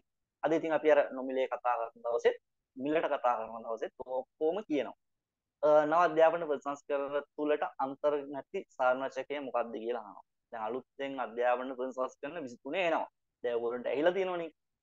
සිල්පෙමෙන මත හැම වෙලාවෙම කියනවනේ මොනවා හරි එකක් ගේන්නම හදනවනේ try එකක් දීලා. දැන් O level අවුරුද්දක් පස්සට ගේන්න හදනවා. A level 12 වසරේදී ඉවර කරන්න හදනවා. ඒවා 2016 ඉඳලා ආපු යෝජනා ඈ. ඒවත් තියෙනවා. ඒ අතරේ වාර විභාග නැති කරලා එක වාර විභාගයක් එක විභාගයක් විතරක් වර්ෂයකට තියන්න ඕනි කියලා හිතනවා. එයා හිතනවා. තොරතුරු තාක්ෂණය එතකොට මේ පැත්තට ලොකු weight එකක් දෙන්න ඕනි කියලා හිතනවා. වෘත්තීය අධ්‍යාපන ප්‍රවර්ධනය කරන්න ඕනි හිතනවා. පාසල් ළමයි අතරේ. එතකොට කෘත්‍රිම බුද්ධිය උගන්වන්න හදනවා. ඕ මහා ගොඩක් නම් යා ඔළුවේ තියාගෙන ඉන්නවා සැලසුම්. කරන්න තමයි මිනිස්සු නැති වෙලා ඉන්නේ. අන්න ඔයාලට අවස්ථාව ලැබිලා තියෙන්නේ. අන්න ඒක කරන කට්ටිය බවට පත් වෙන්න. 2023 නව අධ්‍යාපන ප්‍රතිසංස්කරණ ප්‍රැක්ටිකලි පාවිච්චි කරන පළවෙනි බැච් එක වෙන්නේ ඔයාලා තමයි. එතකොට අලුතෙන් ආපු ගුරුවරු විදියට. ඉතින් ඒක හොඳයිනේ. මොනවද උත්තරේ? තුන්වෙනි ප්‍රශ්නෙට. තොරතුරු සාක්ෂරතාවය අනිවාර්යෙන් ඕන. ඒක නැතුව 2023 ඒව නැහැ. මාධ්‍ය සාක්ෂරතාවය ඒක ඕන. තාක්ෂණික සාක්ෂරතාවය ඕන. දේශපාලනික සාක්ෂරතාවය කියලා එකක් නැහැ. ඉතින් ඒක කවදාකවත් අපිට ඇති වෙනවට මම හිතන්නේ නැහැ මේ ඉන්න පාලකයෝ සෙට් එක කැමති වෙයි කියලා. මොකද දේශපාලනික සාක්ෂරතාවය තියෙනවා නම් අපි ගන්න මැතිවරණ තීන්දුව 100%ක්ම මේක වඩා අපේ රට කන පිට හරන්න තරම් හොඳ තීරණ වෙන්න තිබුණා. අපිට ඉතින් දේශපාලන සාක්ෂරතාවය ඕනේ නැහැ කියලා හිතලා අපි ඒක අයින් කරා. ඉතින් උත්තරය මොකද්ද? තුන්වෙනි ප්‍රශ්නෙට දේශපාලනික කතාව. තෝග්නේ ඒක ඕනේ නැහැ. ඒක අයින් කරා. එතකොට අනිත් තුනම ඕනේ. එතකොට අනිත් තුනම මතක තියාගන්න අරක අයින් කරගන්න. 24 අනිත් පරණ ටියුට් එකේ ගත්තොත් දැන් මම මේ ටියුට් එකත් එක්ක බලන්න මොකද වෙනස් කරපු ප්‍රශ්න ටික තිබ්බොත් කලින් ටියුට් එක අරගත්ත අය ඉන්නවා ඇති මේ වෙද්දි මොකද කී සතියයි බස්නායක පළාතට මේ ටියුට් එකේ ප්‍රශ්න 50ක් 40ක් එන්න මම එකතු කරලා තිබ්බ නිසා හතරවෙනි ප්‍රශ්නේ ගත්තේ අපි වෙනස් වන ගෝලීය පරිවර්තන වලට. මෙන්න මේ ප්‍රශ්නෙට පොඩ්ඩක් හිතලා උත්තරයක් දෙන්න. වෙනස් වන ගෝලීය පරිවර්තන වලට සංවේදී ලෙස අනුවර්තනය වීම හා ස්වයං ඉගෙන ගැනීම. මේකට වඩාත් නිවැරදි ප්‍රකාශනය මොකක්ද කියලා අහනවා.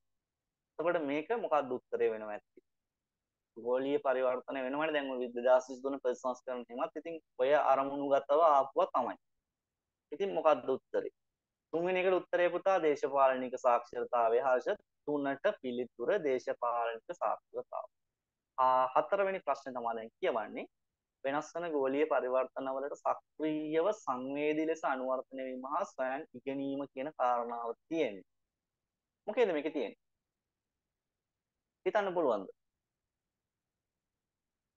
තරුණ පැති හතරගෙන ප්‍රඥාවන්ත බව කියලා යටින් තියෙනවා නෑ. ඒක වචනෙට කියන එක. ඒක අපිට අයින් කරගන්න පුළුවන්. හරිද? සහජ බුද්ධිය. බෑ. ඒකත් කැතයි අප්‍රිකානේ. අප්‍රිකා සහජ බුද්ධිය කියන එකත් නෑ. ඒක බෑ. නිකන් අර එදිනදා ගමේ කතා කරන වචනයක්. සාක්ෂරතා නිපුණතාව. සාක්ෂරතාවය කියපුවම බේස්මන්ට් එකේ තියෙන කියවීම සහ ලිවීම කියන එක. හැබැයි දැන් ඒක ඊට වඩා වෙනස්ව නිර්වචනය වෙනවා. තවත් අංශ එකතු කරලා තියෙනවා. මම ඉස්සරහට පන්තියකදී සම්පූර්ණ නිර්වචනය දෙනවා ඔයාලට. දැන් සාක්ෂරතාවය කියන්නේ ඉස්සර වගේ කියවීම ලිවීම කියන එක විතරක් නන් නෙවෙයි. හැබැයි මේකේ පළවෙනි උත්තරයට ගියොත් මේ නිර්වචනය කරලා තියෙන්නේ ඉගෙනීමට ඉගෙනුම කියන නිපුණතාව හඳුන්වලා දෙන්න තියෙන පොඩි නිර්වචනය. එහෙම නැත්නම් එහි පැහැදිලි කිරීම.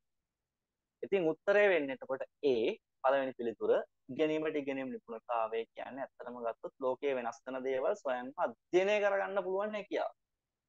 අපිට ඒක තියෙනවනේ ගොඩක් දුරට. එහෙම නැති අය ඉන්නවද බලන්න නිකන් කල්පනා. අපිට පුළුවන් නම් තොරතුරු තාක්ෂණය හරි මොනවා හරි අලුත් දෙයක් අපිම විහිං ඉගෙන ගන්න එකක් සොයන් ඉගෙන ගන්න එකක් මොනවා හරි එකක් අපිට එහෙම පැහැදිලි අපිම YouTube වලින් වීඩියෝස් බලලා ඉගෙන ගන්න දැන් ගොඩාක් දේවල්. දැන් අතරම ගත්තොත් ඉස්සර අපිට තිබ්බේ නැහැනේ සෝසස්. දැන් අපි ඉගෙන ගන්න කාලේ පොතක් හොයා ගන්න ඕනි. ලයිබ්‍රරියට යන්න ඕන.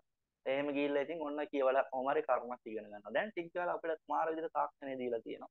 how to කියලා කියුවා. සර්ච් කරපුවම සමහරවල්ලා අපේ ගෙදර කෑම හදන තැන ඉඳලා ඔයගොල්ලෝ එහෙම හදනවනේ නේද? ඒ ඔක්කොමත් දැන් එතනින් ඉගෙන ගන්න පුළුවන්. දැන් ඔයා ගත්තොත් අපේ රටේ වැඩිපුරම ආදායම් තපන්නේ උයන්ඩ උගන්නන ගෑනු කෙනා. අර අපේ අම්මා තමයි YouTube channel වලින් අපේ රටේ වාර්ෂිකව වැඩිම ආදායමක් ලබා ගන්න කාන්තාවෝ පුරුෂයා අතර ඉන්නේ එයා එක. එයාට තමයි වැඩි. මොකද කරන්නේ අපේ ගෑනු ටික ස්වයං ඉගෙනගෙන කෑම જાති හදන. ඉතින් ඒක කාලා තමයි අපේ කට්ටිය දැන් මේ જાතියක් විදිහට ගොඩ නැගිලා ඉන්නේ.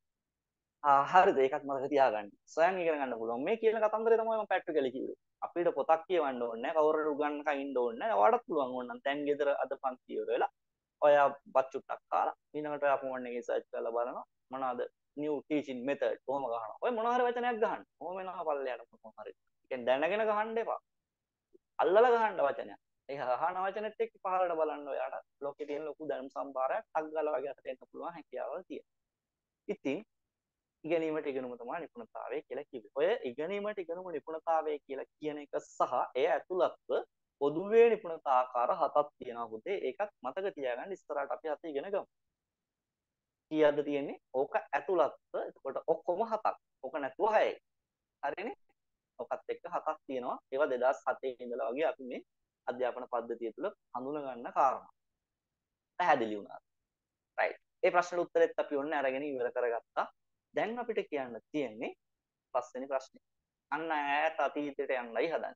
අපි දැන් ඉස්කෝල වලට ආවා, විශ්වවිද්‍යාල පැත්තට ඔළුව දැම්මා. ඊට පස්සේ 2023 ප්‍රතිසංස්කරණ තියෙනවා කියලා හොයාගත්තා.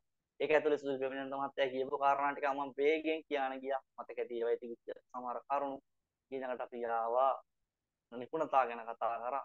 ඊළඟට දැන් අපි යනවා ඉතිහාසයේ පැත්තට. ඉතිහාසයේ පැත්තට ගියපුවාම මෙරට මිෂනාරි අධ්‍යාපනය ක්‍රියාත්මක කරපු විදේශ සංවිධානයක් නොවෙන්නේ. අපේ රටට ආවනේ තුන් ගොල්ලා. මිෂනරි අධ්‍යාපනය අරගෙන තුන් කට්ටියක් ආවනේ. ඒ තුන් කට්ටිය මතකද? පෘතුගීසිකාරයා, ලන්දේසිකාරයා සහ ඉංග්‍රීසිකාරයා ආවන්නේ. මම ඔයාලට අර ප්‍රී දාලා තිබුණා ගෲප් වලට අධ්‍යාපන ඉතිහාසය ගැන පොඩි අර මම හදපු නෝට් එකක්. ඒකත් චුට්ටක් කියවලා ගන්න. ඒක ගෲප් හැම එකටම මම ප්‍රී දාලා තිබුණා. කරුණු 200ක් විතර තියෙනවා. වර්ෂත් එක්ක පදනම් කරගෙන ඔය ඉතිහාස කාරණා ටික ඒ කරුණු ටිකත් ඒකේ මතක තියාගන්න බලන්න කියවලා. මේකේ උත්තරේ ගන්න වෙන්නේ බැප්ටිස්ට් කියලා කට්ටියක් ආවනේ. ඔව් ආවනේ. ඇමරිකන් මිෂනරි ආවා. චර්ච් ඇවිත් තියෙන කට්ටිය. හැබැයි ඩච් කියලා නම ඉන්නම් ආවේ නැහැ කවුරුත්. එතකොට ඩච් මිෂනරි කියලා කට්ටියක් නැහැ නේ අපිට දාගන්න. ඒ නිසා අපි ගමු හතරවෙනි උත්තරය අයින් කරමු. හතරවෙනි උත්තරය අයින් කරලා දාමු. එතකොට උත්තරේ හොඳයි. හරි. මේ ප්‍රශ්නත් අපිට ඒතර උත්තරේ ඇවිත් තියෙන්නේ පස්වෙනි ප්‍රශ්නෙට උත්තරය 4B කියන පිළිතුරට යනවා. හොඳයි නේද? අනිත් මේවා ගැන මේ ක්ලාසස් ඇතුලේ අපි කියලා දෙනවා. දැන් ඉතිහාසය ගැන ගත්තොත් මේ සමාගම ආවේ මොන අවුරුද්දේද? මේගොල්ලෝ හදපු පාසල් වර්ග මොනවද? මේගොල්ලෝ කොහොමද අධ්‍යාපනයට වෙනස් කරන්න දායක වෙච්ච තැන් තීරණාත්මක අවස්ථාව ඔක්කොම පන්තිවලදී සෑහෙන දුරකට මට්ටමකට කතා කරනවා. ගොඩාක් අහන්නේ සාමාන්‍ය ඉතිහාසය ගැන. පෞද්ගලික අත්දැකීම් අනුව ප්‍රශ්න කිහිපයක් එකක් දෙකකට වගේ මේක වැදගත් වෙයි. සංඛ්‍යා දත්ත පාඩම අපි දෙවෙනි සතියේ කරනවා චන්ද්‍රසේකර සම්පූර්ණම ගත්තොත් සම්පූර්ණ සංඛ්‍යා දත්ත ඔයාලට print කරපු ටියුට් එකක් හම්බ වෙනවා. ඒක ඇතුලේ සංඛ්‍යා දත්ත 120ක් තියෙනවා. ඔය තියෙන සියලු කාරණාත් ඇතුලේ. ඊට අමතරව කාට හරි ඕනනම් ගන්න පුළුවන් අධ්‍යාපන අමාත්‍යාංශ වෙබ් එකට ගිහපුවම සංගණන වාර්තාව තියෙනවා. අපි ඒකෙන් තමයි අරගෙන හදලා තියෙන්නේ ටියුට් එකක්. ඒක දෙවෙනි සතිය හෝ තුන්වෙනි සතිය වෙනකොට ඔයාලගේ පන්තියට එනවා ඒ ටියුට් එක. එතකොට ওই කාරණා ටික විසඳන්න පුළුවන්. ඒක දැනටම මේ ටියුට්ස් හදලා ඉවර කරලා තියෙන ඒවා. ඊළඟට යන් අපි 6 වෙනි ප්‍රශ්නෙට. මේක ටිකක් කොම් තියරි පැත්ත වගේ එකක් නේ. දැන් මේට වඩා මෙච්චර වෙලා ප්‍රශ්න වලට වඩා චුට්ටක් වෙනස් වහක් තියෙන ප්‍රශ්න. දැන් ප්‍රාථමිකයි ද්විතීකයි කියලා කැලේ දෙකක් තියෙනවනේ. ප්‍රාථමික පන්ති වල ඉන්නේ පහවසරට යන සෙට් එකක්. ඉතින් එහා පැත්තේ ද්විතීක කට්ටියනේ. පොඩ්ඩක් මේ ප්‍රශ්නට උත්තරේ දෙන්නකෝ බලන්න ඉස්කෝලේ ගිහපු ඔයාලා. ඔයාලා යන කාලෙත් ඕක තිබ්බා ඒ විදිහට. දැනුත් තියෙනවා. 6 වෙනි ප්‍රශ්නෙට උත්තරය මට දෙන්නකෝ බලන්න හිතලා. බොහොම සරල ප්‍රශ්නයක්. බොහොම සරල ප්‍රශ්නයක්. අය 4යි 30යි කියන්නේ කවුද? 5ට ආන්සර් 1 4 5ට පිළිතුර D.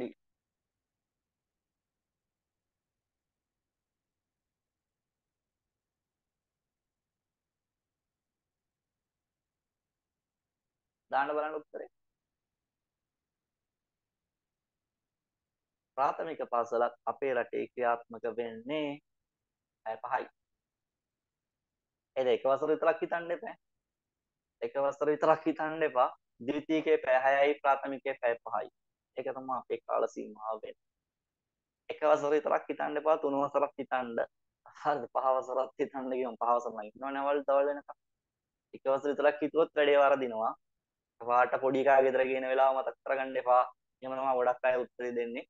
අපේ එකා එනවා 12ට කියලා උන් යනකොට පැය ගන්න හදා ගන්නවා නෑ. එතනින් පස්සෙත් උන් ටිකක් එන්න ඉන්නවා ඉස්කෝලේ.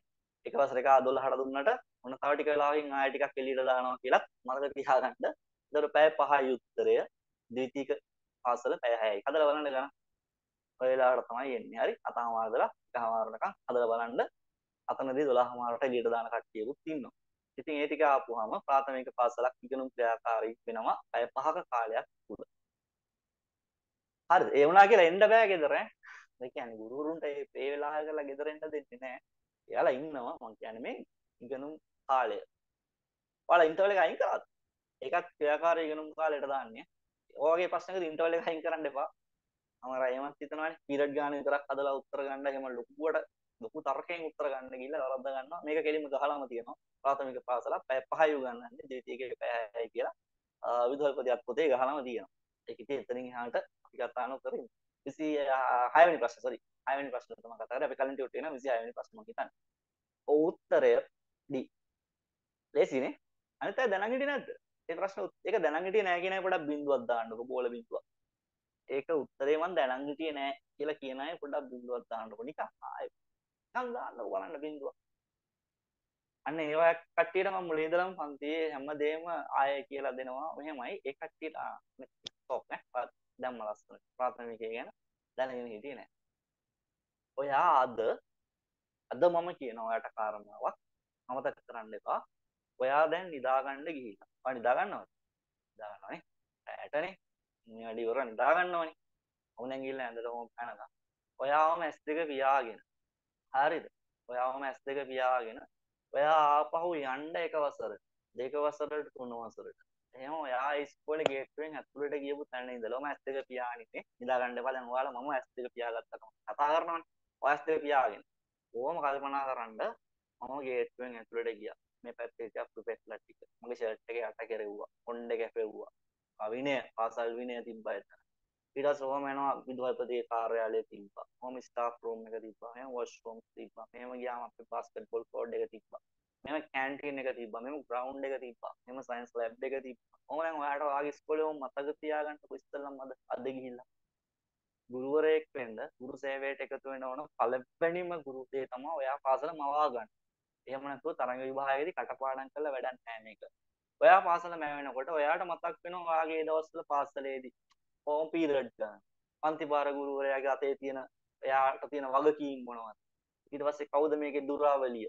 ඔව් මතක් වෙනවා. ටික ටික ඔයාට මේ මතක් වුණාම ඔයා ඒක ඔටෝමැටිකලි ආය අමතක නොකරගෙන මතක තියාගන්න. ඔයා මෙහින් බෙදින්න ඕනේ ප්‍රශ්නේ. ඔයාගේ ඉස්කෝලේට ගියපුවම මේක ගමේ පාසලක් වෙන්න පුළුවන්, නගරේ මහා විද්‍යාලයක් වෙන්න පුළුවන්, මධ්‍ය මහා විද්‍යාලයක් වෙන්න පුළුවන්. ඒක ඒතකොට බෝඩ් එකක් තියෙන්න පුළුවන් ඉස්කෝලේ මොනවා හරි ඒකේ දැක්ම මෙහෙවර ගහලා තියෙන්න පුළුවන්. ඔය අහනවනේ අපේ පේපර් එක. ඊට පස්සේ ඔය මොහොම ටිකට් ගියාම ඉස්කෝලේ ඔයාලට පේනවා. එතකොට ඔයාලට ඔය වගේ ප්‍රශ්නයකට උත්තරේ ටක් ගාලා ෆීල් වෙනවා. ඊළඟට බලන්න ඔක ඇතුලේ තියෙන පාසලේ තියෙන විවිධ අවධි ගණන්. ඒක ගත්තොත් එහෙම කනිෂ්ඨ ද්විතීක කියන්නේ කොයි පැත්තද? ජ්‍යෙෂ්ඨ ද්විතීක කියන්නේ කොයි පැත්තද? ඒ වගේ තිබ්බ පන්ති මොනවද? ප්‍රාථමිකය ඇතුළේ තිබ්බ පන්ති මොනවද? ප්‍රාථමිකයේ ගත්තාම උගන්වන විදිය මොකක්ද? ඒව ඔයාලට ඔන්න ටික ටික ටච් වෙනවා. අන්න ඒක ෆීල් වුණාට පස්සේ ඔයාලට මතකයි ඔය ඉස්කෝලේ ගියපු එක. මේ අපි ඊට පස්සේ කරුණු ටික මතක් කරලා දීපු ගමන් ඔයාට ටික් ගාලා ඔයා පාසලේ ඉන්නවා වගේ එකක් දැනෙනවා. එතකොට ආයෙ උත්තර කටපාඩම් කර කර දඟලන්න දෙයක් නැහැ. එයා පාසලට ඇතුළට ගියා හා සමානව පාසල පැත්තෙන් අහන ඕන ප්‍රශ්නකට උත්තර දී ගන්න දන්නවා. සාමාන්‍යයෙන් පාසලේ දුරාවලිය ඕන නම් පහුගිය කාලේ ළඟ මෑත කාලේ එක්සෑම් දෙකක අහලා තිබුණා. කොහොමම අහලා තිබුණා. හරි. රයිට්.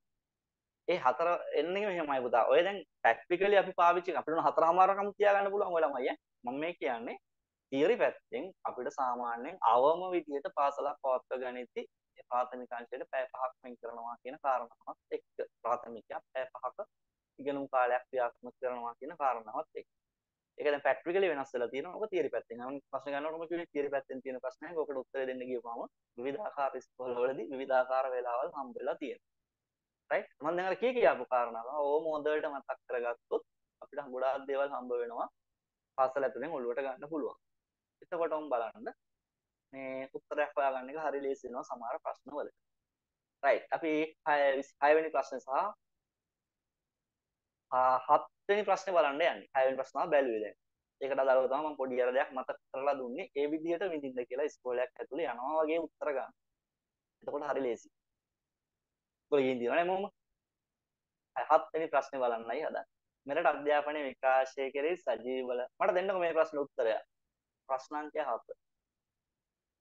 ප්‍රශ්න අංකය 7. 7 වෙනි ප්‍රශ්නයට උත්තරය.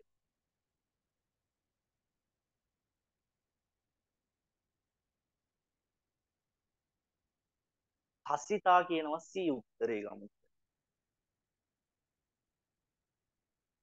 ශශිකා කියනවා A ගමු කියලා. ශශිකා නිශංසලා කියන්නේ A කියලා. ප්‍රනාන්දු කියන්නේ එහෙමයි. නිශංසලාටත් A. නිශංසලා නිශංසලේ A කියලා කියනවා.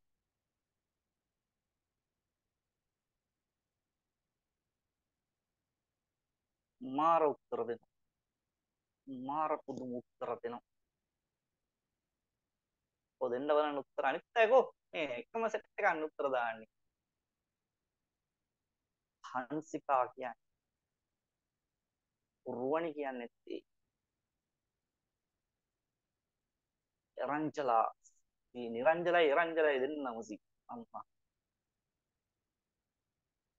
වහ නැද්ද වහ? වහ. ඔය පැත්තේ නැද්ද හොයාගන්න හදිස්සියක? වහ ටිකක් හොයාගන්න නැද්ද බස් නහර පළාත පැත්ත? අචිනිත් ඒ කියන්නේ. කඹයක් නේද? එහෙම නැද්ද මොකුත් හදිස්සියට ඉල්ල ගන්න. සඳනේ කියනවා D කියලා. ඔය මොනවද බීවල මොන හරි දවස් ඔයගේ උත්තරයක් තියෙනවා. ඕන් දෙනවා විවිධාකාර උත්තර. දැන් ඕන් හිතලා බලන්න. දැන් මේ ප්‍රශ්නේ මෙරට අධ්‍යාපන විකාශනය කරේ සක්‍රීයව බලපෑමක් ඇති කරපු ප්‍රථම විදේශ ජාතිය.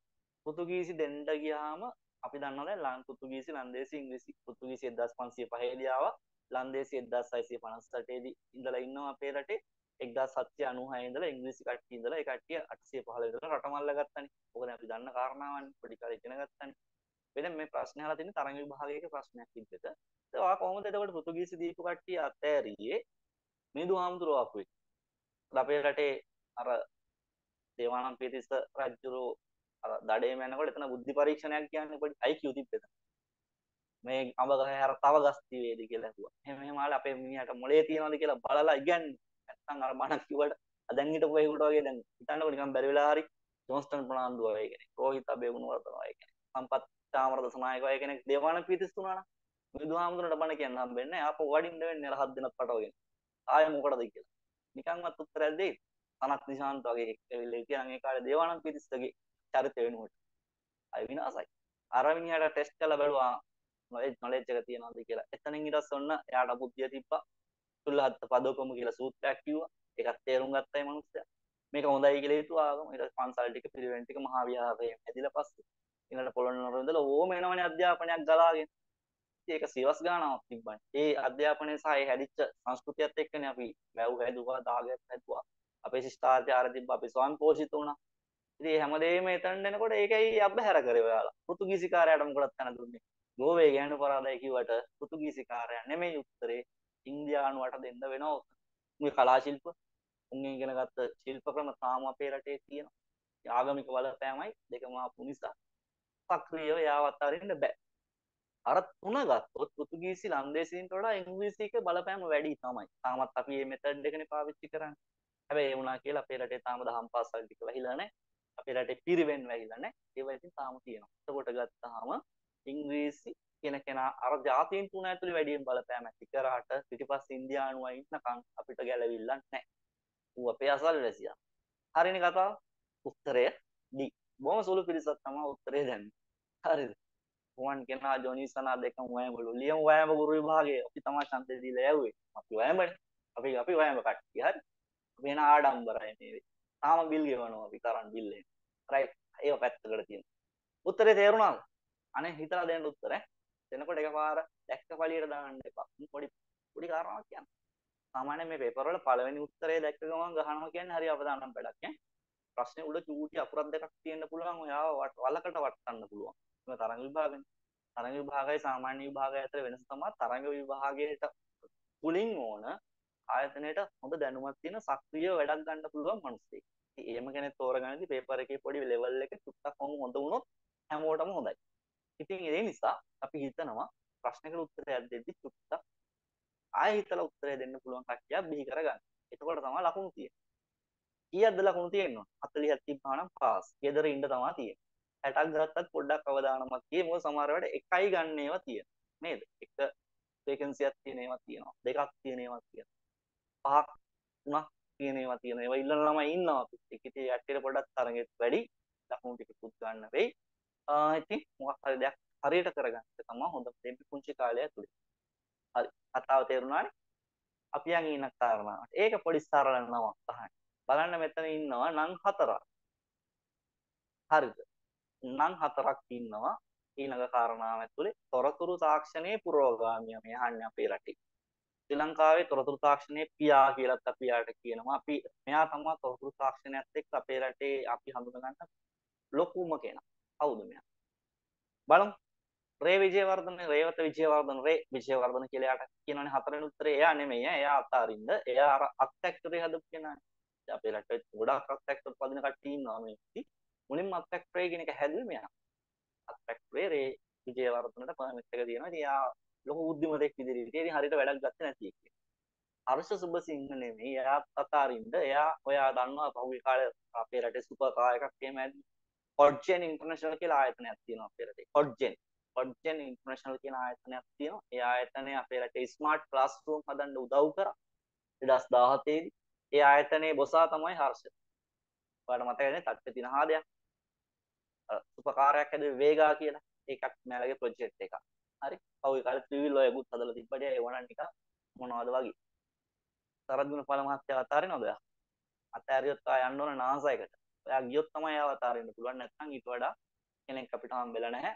එයා NASA එකේ ඉන්න සීනියර් ජ්‍යෙෂ්ඨ විද්‍යාඥයෙක් නේ. සරද්ගුණපාල මහත්තයා දන්නවනේ. එයාත් නෙමෙයි උත්තරේ. ඒකට සමරනායක මහත්තයා තමයි උත්තරේ. පළවෙනි පිළිතුරට යන්නේ අපි.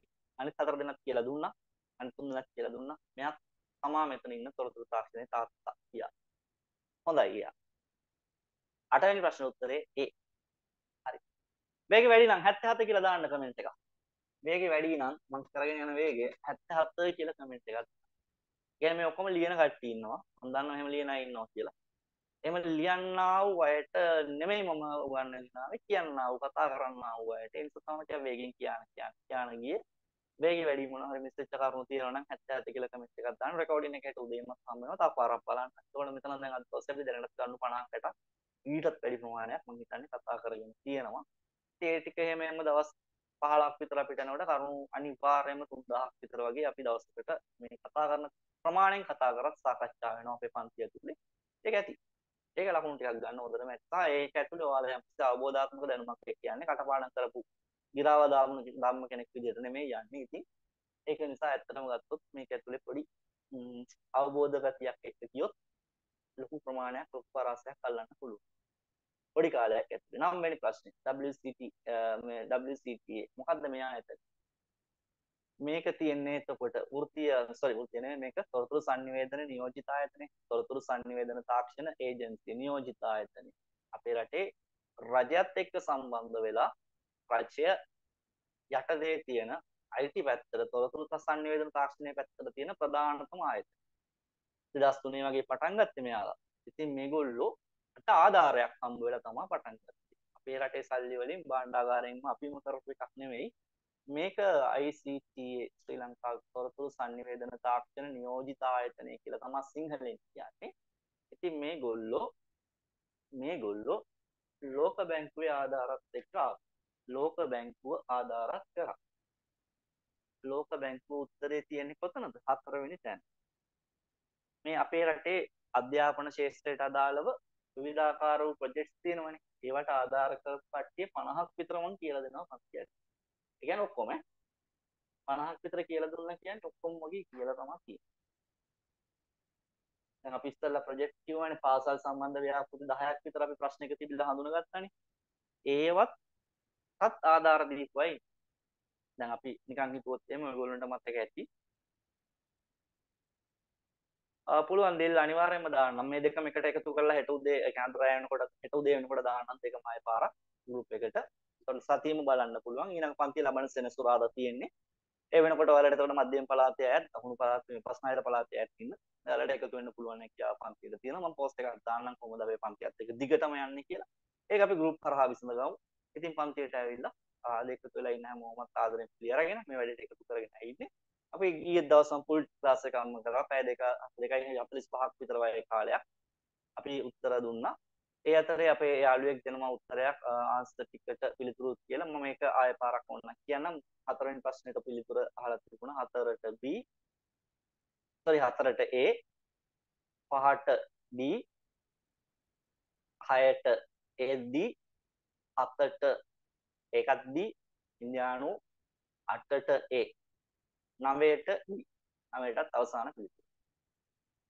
right මෙහෙමයි වෙන්නේ. එතකොට රෙකෝඩින්ග්ස් දෙනවා. සාමාන්‍ය අපේ ක්ලාසස් වල අපි දැන් ඔයගොල්ලෝ තරඟ විභාග ලියන්නේ සතියක් ඔය කාලයක් ඇතුලේ මුලින්ම වෙන රෙකෝඩින් ටික අපි දෙනවා. ඊට පස්සේ එක්සෑම් ලඟ වෙන කාලය වෙනකොට සෙමිනාර් විදිහට ඇති ක්ලාසස් අපි ඒවා එක්සෑම් එක දක්වාම තියාගන්න දෙනවා.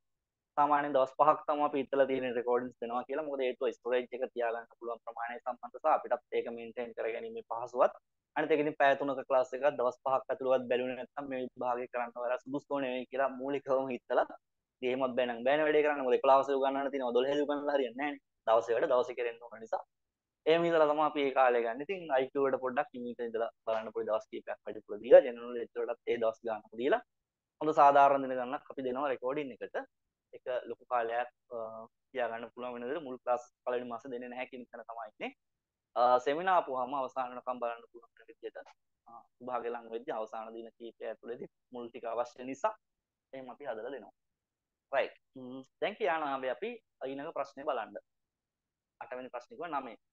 9ක් කිව්වනේ 10. සංකේතත් ගැන ඔයාලා දැනුම කලබල වෙන්න එපා. ඒ ටික කොහොම ඔයාලට අපේ පන්තියේදී අපි කවර් කරලා දෙනවා. නිකන් මේ ප්‍රශ්නට උත්තරය දෙන්න ගියොත් එහෙම වැඩිම අධ්‍යාපන කලාප සංඛ්‍යාවක් තියෙන දිස්ත්‍රික්කය ගන්න. පළාතයි දිස්ත්‍රික්කයයි ගත්තොත් පළාත නැගෙනහිර පළාත දිස්ත්‍රික්කයේ විදිහට අම්පාර දිස්ත්‍රික්කය. අම්පාර දිස්ත්‍රික්කයේ තමයි අපේ රටේ වැඩිම අධ්‍යාපන කලාප සංඛ්‍යාවක් පවතින. එතකොට අපේ ප්‍රශ්නේ 10ට උත්තරය වෙන්නේ B. වැඩිම කලාප තියෙන්නේ නැගෙනහිර පළාතේ. එකක් මතක තියාගන්න. ඒක ඔක්කොම ඉදිරි සති කිහිපෙදී විසඳනවා. right මේ ගත්තොත් එහෙම දැන් ඔය අම්පාරේ 7ක් තියෙනවා කලාප ඈ. අම්පාරේ කලාප 7යි. අනිත් දිස්ත්‍රික්ක තුනේම කලාප 6 ගානේ තියෙනවා. කලාප 6 ගානේ තියෙනවා අනිත් දිස්ත්‍රික්ක තුනේ. නිකන් සරලව මතක තියාගන්න. ඊළඟට එනවා ප්‍රශ්නයක්. මෙරට අවම ගුරු සේවා නියුක්තිය සහිත පාසල් ස්වරූපය මොකක්ද කියලා අහන්නේ. දැන් මොකක්ද උත්තරේ? අඩුවෙන්ම ගුරුවරු ඉන්නේ මොන පාසල් වර්ගයේද කියලා අහන්නේ. මේ තියෙන ටයිප් ටික. ඒ කියන්නේ මේ තියෙන පාසල් වර්ග ටික ඔයා දන්නේ නැත්තම් මට දාන්නකෝ බලන්න කමෙන්ට් එකක් බිඳුව කියලා. මේ ටයිප් 2 මොනවාද ටයිප් 3 මොනවාද මේ කියලා පිස්සුද මේ කියලා අහන්නේ එහෙම හිතනවා නම් කාට හරි කෙනෙක් බින්දුව කියලා දාන්න අලුතෙන් ආපු අය ඉන්නවනේ අපේ පම්පි මම ආයෙත් කියනවා වේග වැඩි නම් ඒ අය 77 කියලා දාන්න ඔයාලට කැමති වෙලාවක 77 කියලා දාන්න පුළුවන් මම පළවෙනි දවසෙත් එකක් කියලා දුන්නා ඔයාට මම යන වේගය ගලප ගන්න බැරි නම් ඔයා 77 කියලා දාන්න මැසේජ් එකක් එතන උඹ දන්නවා ඔය මම ස්පීඩ් එක වැඩි නිසා මෙයා මේක කියන්නේ මම කෝල්ස් ටිකක් තියෙනවා පන්තියේදී 55 කියන්නේ මයික්‍රොන් එක 77 කියලා දාපුවම මම දන්නවා ඔයාට මං කියන දේ ගැළපිලා නැහැ අහුවෙලා නැහැ කියලා. ඒක දන්නේ නැති අය ඉන්නවා. ඔව් මෙහෙමයි මතක තියාගන්න ලේසි. හරිද? පළවෙනි දෙන්නේ ටයිප් 3 කියලානේ උත්තරේ. එතනින් ගන්න ඔයා ටයිප් 3 කියන කෑල්ලට යන්නේ එක වසර ඉඳලා 5 දක්වා පන්ති සහ අවශ්‍යතා අනුව ගත්තොත් 8 වසර දක්වාත් පන්ති පවත්වන්න පුළුවන් පාසල් වර්ග. අයත් කියන්න එකේ ඉඳලා 5ට තියෙනවා. ඒ කියන්නේ ප්‍රයිමරි කෙලින්ම ගත්තොත් ඔතන.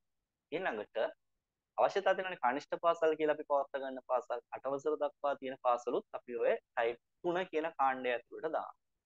හරිද? එතකොට 5 දක්වා හෝ 8 දක්වා තමයි ඒ වගේ උසස්ම ඉහළම ශ්‍රේණිය තියෙන්නේ 5. ඒක 8 වෙන්න පුළුවන්.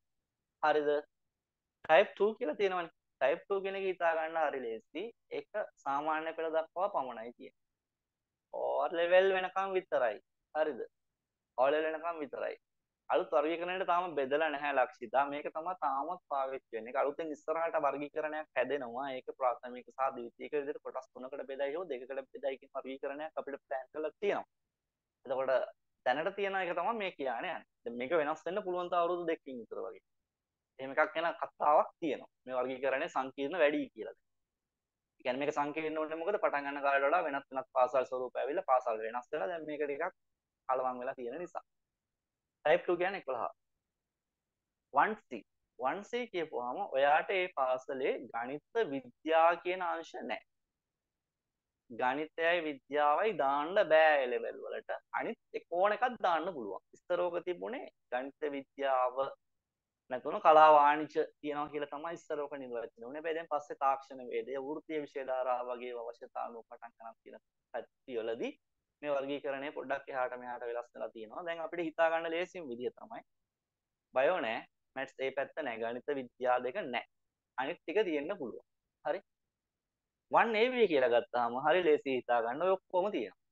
කිසි කරදරයක් නැතුව ඔය ඔක්කොම දාන්න පුළුවන්. හරි? ඒ ඔක්කොම දාන්න පුළුවන් ඒවා. දැන් ගත්තොත් නගරයේ තියෙන ප්‍රධාන පාසල ගත්තොත් එක AB කියන කාණ්ඩයට අයිති වෙනවා සියලුම විෂය ධාරා ඇතුළත් කිරීමේ හැකියාව සහිතව තියෙනවා. ඉතින් ඔය වර්ගීකරණයේ පොඩි අපහැදිලිතා තියෙනවා මේ පාසල මෙතනට කොහොමද ආවේ කියන එකත් එක්ක දැන් ඒ නිසා ඒක ඉස්සරහට වෙනස් කරගන්න ඕනේ කියලා පොඩි කතාවක් තිබ්බ පහුගිය කාලේ. ඊට පස්සේ ඉතින් තාමනම් එක අලුත් දෙයක් නැහැ. දැන් ඕක තමයි පාවිච්චි වෙන්නේ දැනටත් කොටස් 4යි. ඔය කොටස් 4 තමයි දැන් මම කියලා දුන්නේ. ඔය කොටස් 4ට අනුව ගත්තාම පළවෙනි පිළිතුරේ තමයි අඩුවෙන්ම ඉන්නේ. හරි? ටෙක් වෘත්තීය ටෙක් 1C වල ටෙක් තියෙනවා. ටෙක් වෘත්තීය 1C වල ඒක තමයි කියන්නේ 1AB වල ඔක්කොම ටික දාගන්න පුළුවන් කිසි ප්‍රශ්නයක් නැතුවම 1C වල ගණිත විද්‍යා ශාස්ත්‍ර බෑ අනිත් ඒවා පවත්වා ගන්න හැකියාව තියෙනවා තාක්ෂණ විද්‍යාව ඇතුළත් කරපු අවස්ථා තියෙනවා ඒවා දාන්න පුළුවන් අනිත් දෙකේ ඉතින් O level දක්වා සහ 8 දක්වා හෝ 5 දක්වා හරි ඒ නිසා තමයි යන්නේ 10ට පිළිතුර තමයි මේ දාලා තියෙන්නේ B 10ට අම්පාර හරි 10ට අම්පාර right අපිකාට නිින්ද ගිහිල්ලා අපිකා 8 9 8ට පිළිතුර A 9ට පිළිතුර D 8ට A 9ට D 10ට B 11ට දැන් අපි කියවේ නැහැ නේ තාම උත්තරේ මේ වර්ගීකරණය ගැන කියලා දුන්නා හරි type 3 ප්‍රශ්නේ වෙන්නේ මෙරට අවම ගුරු සේවා නියුක්තිය සහිත පාසල් ස්වරූපය මෙරට අවම ගුරුවරු ඉන්න පාසල් ස්වරූපයේ තියෙන්නේ පිළිතුර A වල හරි ප්‍රශ්නාංක 11ට පිළිතුර A හරිද එන්නේ උත්තරය ගත්තා මේ ටික ඔක්කොම සංඛ්‍යාදත්ත ලබන සති දෙක ඇතුලේ හම්බ වෙවි ඒ හම්බුනාට පස්සේ ඔයාලට ලස්සනට යන්න පුළුවන්කම තියෙනවා දැන් උතන 1AB වලටත් ඇදෙනවා 6 12 කියන ඒවා 1AB ඇතුළටත් වැටෙනවා හරිද 1C වලටත් එන්න පුළුවන්කම තියෙනවනේ හරිද මේක අහලා තියෙන මොනවද? වැඩිම ගුරු සේවා නියුක්තිය සහිත පාසල් ස්වරූපේ නෙමෙයි අවම අහලා තියෙන්නේ. අඩුවෙන්ම ගුරුවරු ඉන්නේ ටයිප් 3 පාසල් වල. ඒ කියන්නේ ප්‍රාථමික සහ 8 දක්වා තියෙන පාසල් වල තමයි. හරි. right. එතකොට දැන් ඔය ඇහුවේ 6 12 පන්ති සම්බන්ධව ඒක එතන එයා පැහැදිලිතා තියෙනවා සමහර තැන්වල වර්ගීකරණයේදී. ඉතින් එතන පැහැදිලිවම ගත්තොත් වංශී වල සහ ඒ අර ඉසුරු පාසල් ව්‍යාපෘති සහ ද්විතීක පාසල් කැඩුවට පස්සේ නෝකාවේ. එතකොට මේකට මේ පාසල් ඒ විදිහට ඇතුළත් කර ගැනීමේදී සමහර මෙන්න මේ පාසලක් කියන එක අවශ්‍යතාවය අනුව වෙනස් වෙනවානේ. දැන් සමහර පාසල් ඒ කියන්නේ සදාකාලිකවම 1C පාසල් ඒ විදිහට තියෙනවා. ඒවට දැන් මේ ප්‍රදේශයේ ඉන්නවා නම් වැඩිපුර ළමයි විද්‍යා සහ ගණිත ශාස්ත්‍රය ඉල්ලුම් කරන ඒ පාසල් වලට ඒ අවස්ථාව දීලා ඒ වගේ උසස් පෙළ විෂය ධාරා ඇති කරලා තියෙනවා. තාක්ෂණ වේද විෂය ධාරාව ඇති කරලා තියෙනවා මෑත කාලීන අවශ්‍යතා මත. එතකොට දැන් මේ තියෙන වර්ගීකරණය අපි 2003-4 කාලේ ඉඳලම දකින්න වර්ගීකරණයක්. ඉතින් මේ වර්ගීකරණයේ තියෙන සංකීර්ණ බව වැඩි වෙලා තියෙනවා. ඒ නිසා තමයි දැන් මේක වෙනස් කරන්න ඕනි කියලා යෝජනා ඇවිත් තියෙන්නේ. දැනට ඉතින් කරුණු ටික කොහොම හොඳට මතක තියාගන්න. ඔයාලගේ එක්සෑම් එක තියෙන කාලේ වෙනකොට ඔකම තමයි තාම තියෙන්නේ. right මේ ගැන අපි ඉස්සරහට පන්තියේදී සංඛ්‍යා දත්තත් එක්කම කියනවා. වැඩිම පාසල් තියෙන ටයිප් වල. සංඛ්‍යා දත්ත සියල්ලම ලැබෙනවා බය නැතුව ඉන්න. ඒක හදලා තියෙන්නේ මොකද ඒතව නිදහසේ පාඩම් කරගන්න තියෙන්නේ. අපි යන් 12 වෙනි ප්‍රශ්නේ බලන්න. 12 වෙනි ප්‍රශ්නෙටත් උත්තරේ ගමුකෝ. ඉතින් මොනවා කරන්නත් කලින් 12ට උත්තරේ කීයේ? ගුරු නිවාඩු ගැන වැරදි ප්‍රකාශනය මොකක්ද අහන්නේ. නිවාඩු ගන්න කැමති අය ඉන්නවද අපේ පන්තියේ? නිවාඩු ගන්න අය දාන්න බලන්න උත්තරයක්. ගුරු නිවාඩු සම්බන්ධ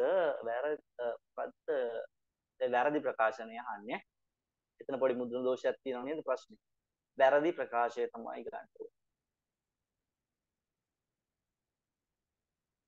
මොකද්ද උත්තරය වෙනවා ඇත්තේ? අපි යම් බලන්න. නිවාඩු ගැන වැරදි එකක්. මම නිවාඩු ගැන උත්තරේ කියන්නම් මේකෙදි මේ සම්බන්ධව අපි පන්තියේ වෙනම දවසක්ම කතා කරනවා ලොකු වෙලාවක් අරගෙන.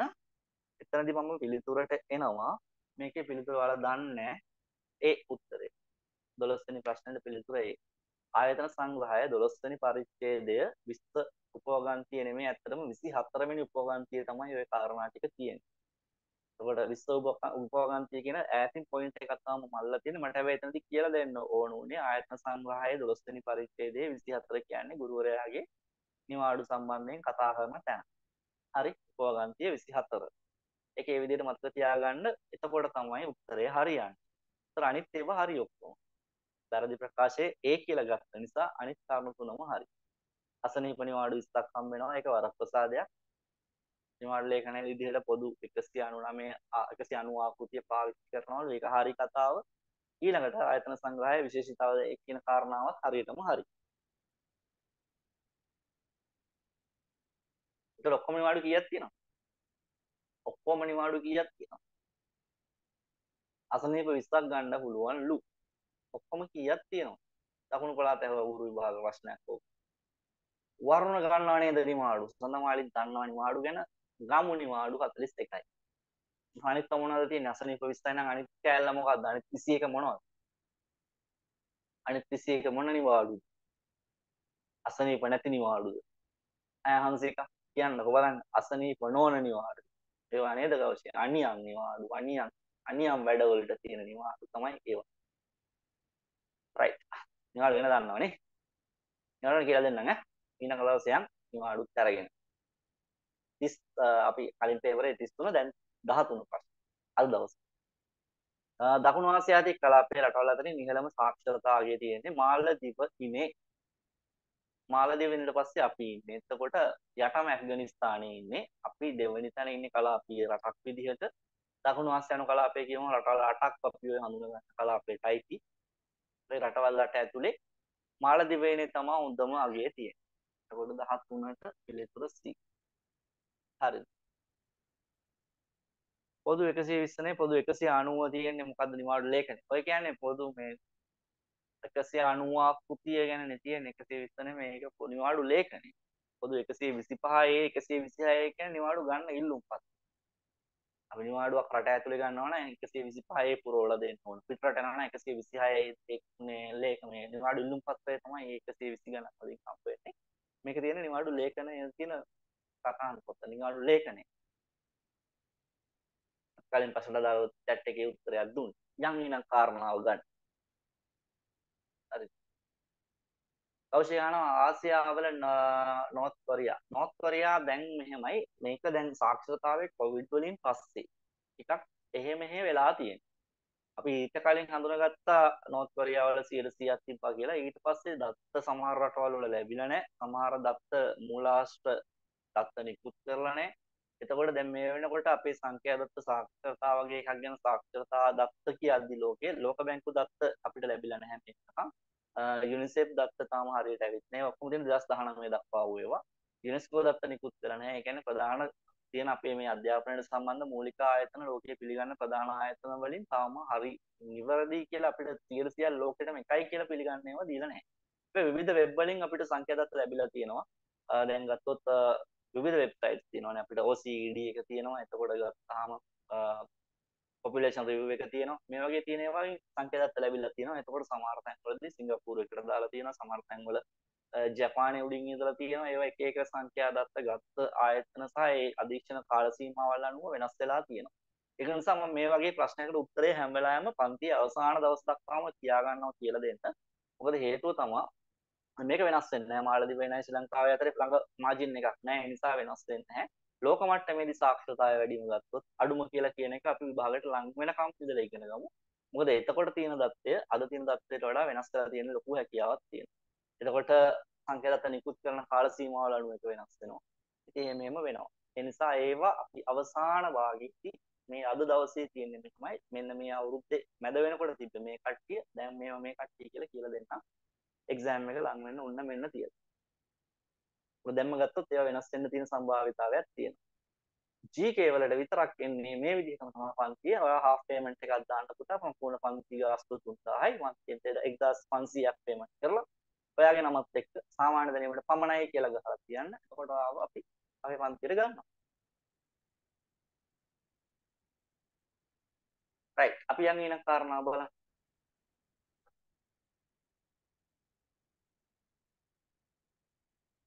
ඉන්න පොඩ්ඩක් තත්පරයක්. right.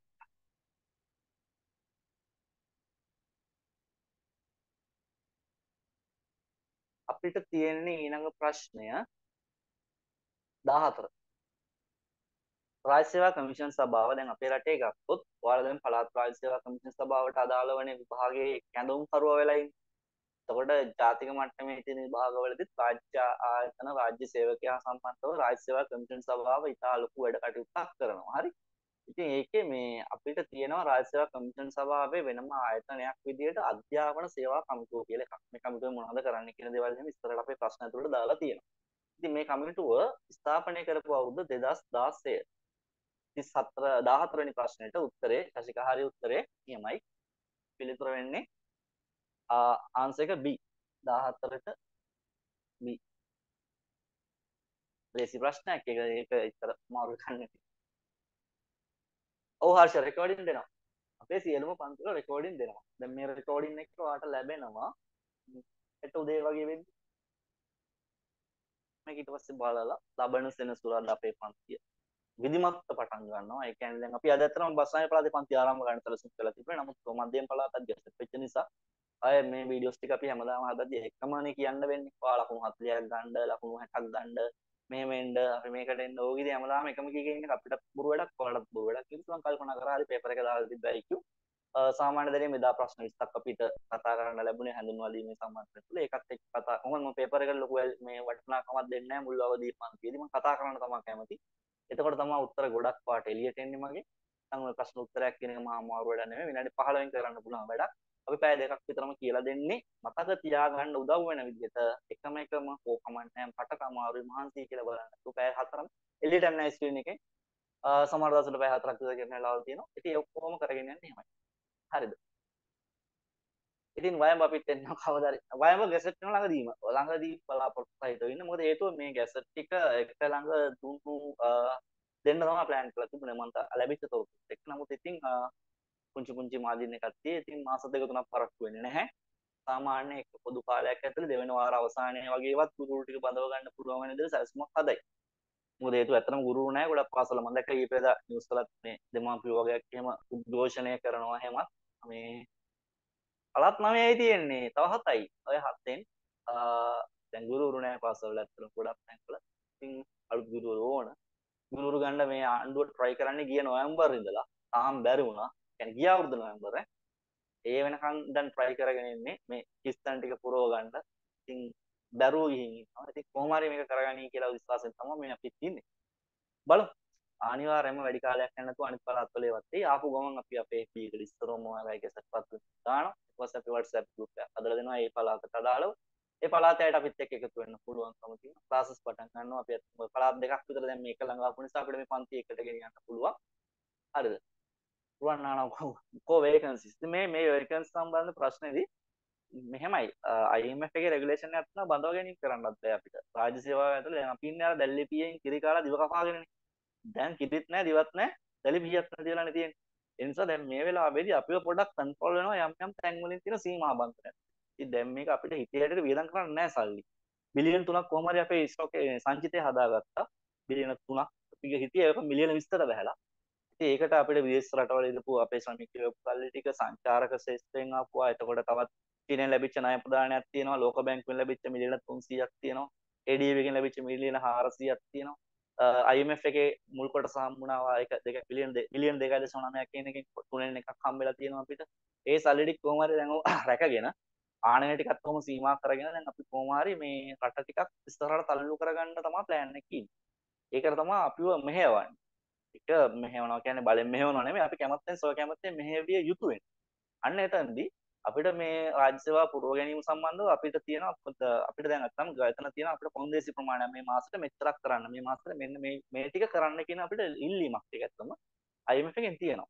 දැන් අපි ගිය මාස වලට අදාළව ගත්තොත් ඒ අපි ගිවිසුම් ගත වෙච්ච කාලේ ඉඳලා ගන්නකොට 34ක විතර ප්‍රතිශතයක් කව කරලා තිබුණා. ඒ අවශ්‍ය කරන ඉල්ලන දේවල්.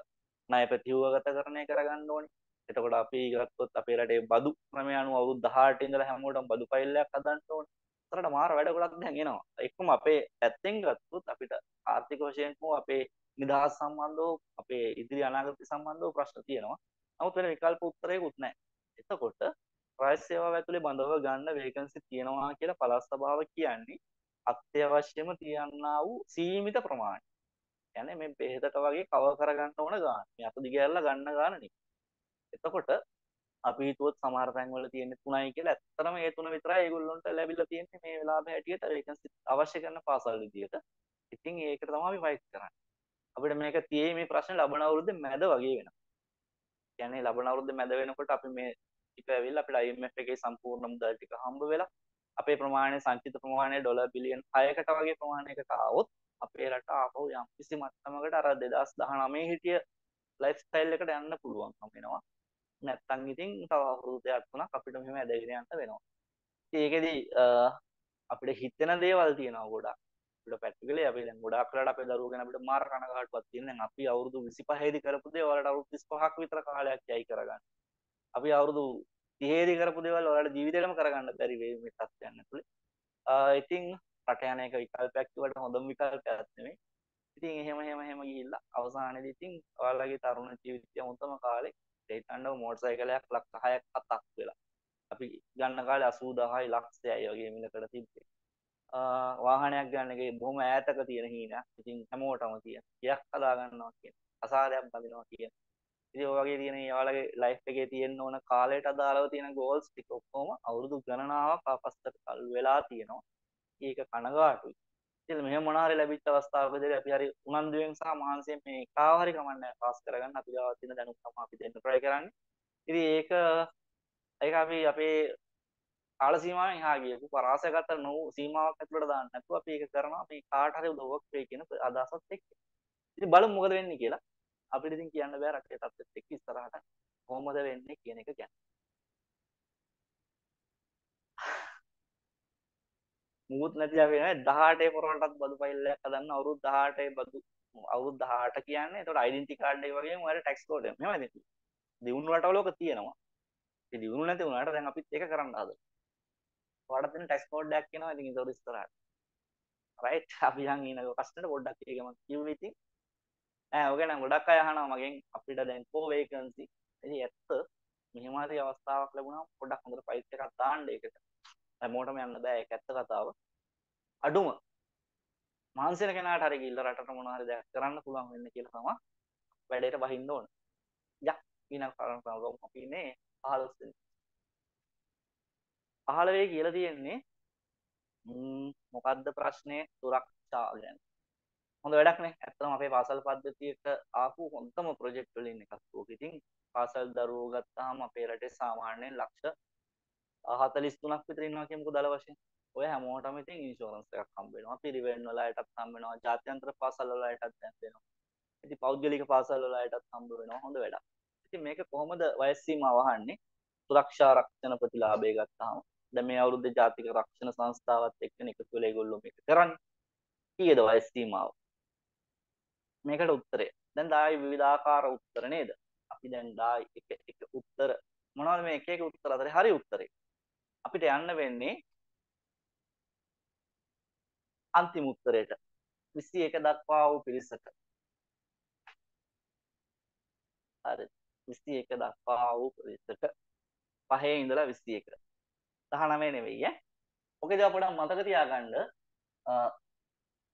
4:21 කියලා සීමාවකුත් වෙනවා. ඒක දැන් විශේෂ අවශ්‍යතා දරුවන්ට ලැබෙන තැනදී අවුරුදු 4 දරුවන්ට ඇතුළත් කරලා තියෙනවා. විශේෂ අවශ්‍යතා සහිත අධ්‍යාපනයේ තියෙන තැන්වලදී 4:21 කියලා තියෙනවා. නම් අපි මෙතන හැබැයි සාමාන්‍යයෙන් අපි පොදුවේ ගත්තොත් 5:21 කියන්නේ අවුරුදු 5 සහ 21 අතර සුරක්ෂා ප්‍රතිලාභයේ වෙන පාසල් වයසේ වයස් සීමාව කියලා පොදුවේ ගන්න. යම් තැනකදී આવොත් මේ විශේෂ අවශ්‍යතා දරුවන්ට නම් මේක තියෙන්නේ 4 සිට 21 දක්වා වූ කාලය විදිහට අවුරුද්දක් තව ඉස්සරහට ඇවිත් තියෙනවා ඒ දරුවෝ හා සම්බන්ධව. පිළිතුර 4 එක ඈ. අපි 4 යන්නේ පාසල් වයස දරුවන්ට 5:21 කියලා තියෙන හින්දා. 16. මේක නම් බොහොම ජනප්‍රිය හැමදාම ඔයාලා දකින්න ප්‍රශ්නයක්. ඒ කියන්නේ මේ ප්‍රශ්නේ ගොඩාක් තැන්වලදී අපිට හම්බ වෙලා තියෙනවා. පුස්තකාල සම්බන්ධව කවුද බලන්නේ? දැන් හිතලා බලන්න පුස්තකාල ගැනත් පොත් ගැන ප්‍රශ්නයක් අහන්න පුළුවන් තරඟ විභාගවල අධ්‍යාපනය හා සම්බන්ධව තියෙන පොත් ලියපු අය. එතකොට අපේ ගත්තොත් අපේ සාහිත්‍ය ඇතුලේ තියෙන තරණි අධ්‍යාපන ග්‍රන්ථ පොත් ගැන ලෝකයේ තියෙන ප්‍රධානතම පොත් ගැන. එතකොට පොත් හා සම්බන්ධ තියෙන විධිමත් නියාමන ක්‍රමවේද ගැන. එතකොට පොතක් සම්බන්ධ ISBN අංකය වගේ දේවල්. පුස්තකාලයක පොත් තියාගන්නේ කොහොමද කියන එක ගැන. මේවා මේ පහුගිය පේපර්ස් ඇතුලේ නිරන්තරයෙන් අහලා තියෙන ප්‍රශ්න. ඒක නිසා දැන් මේ ගුරු විභාගයකට සූදානම් වෙන ඔයාලා විදිහට සාමාන්‍යයෙන් මේ අපේ රටේ අධ්‍යාපනයට දායක වෙන්න තියෙන පොත්, කම්පියුටර්ස්, IT පැත්තේ තියෙන බේසික් ප්‍රශ්න දෙක තුනක්. මේවා අහන්න පුළුවන් අපිට අපේ පේපර් ඇතුලේ. ඒ නිසා ටිකක් ඔය ඉන්න ගමන් ඔයාලත් මොනවා හරි දැක්කොත් FB එකේ හරි එහෙම නැත්නම් ඔයාලා තනියම මොනවද තොරතුරු හොයනවා නම් මේ ශේෂ්ඨ ගැන හොයන්න. හේතුව මොකද මේකේ පරාසය ලොකුයි.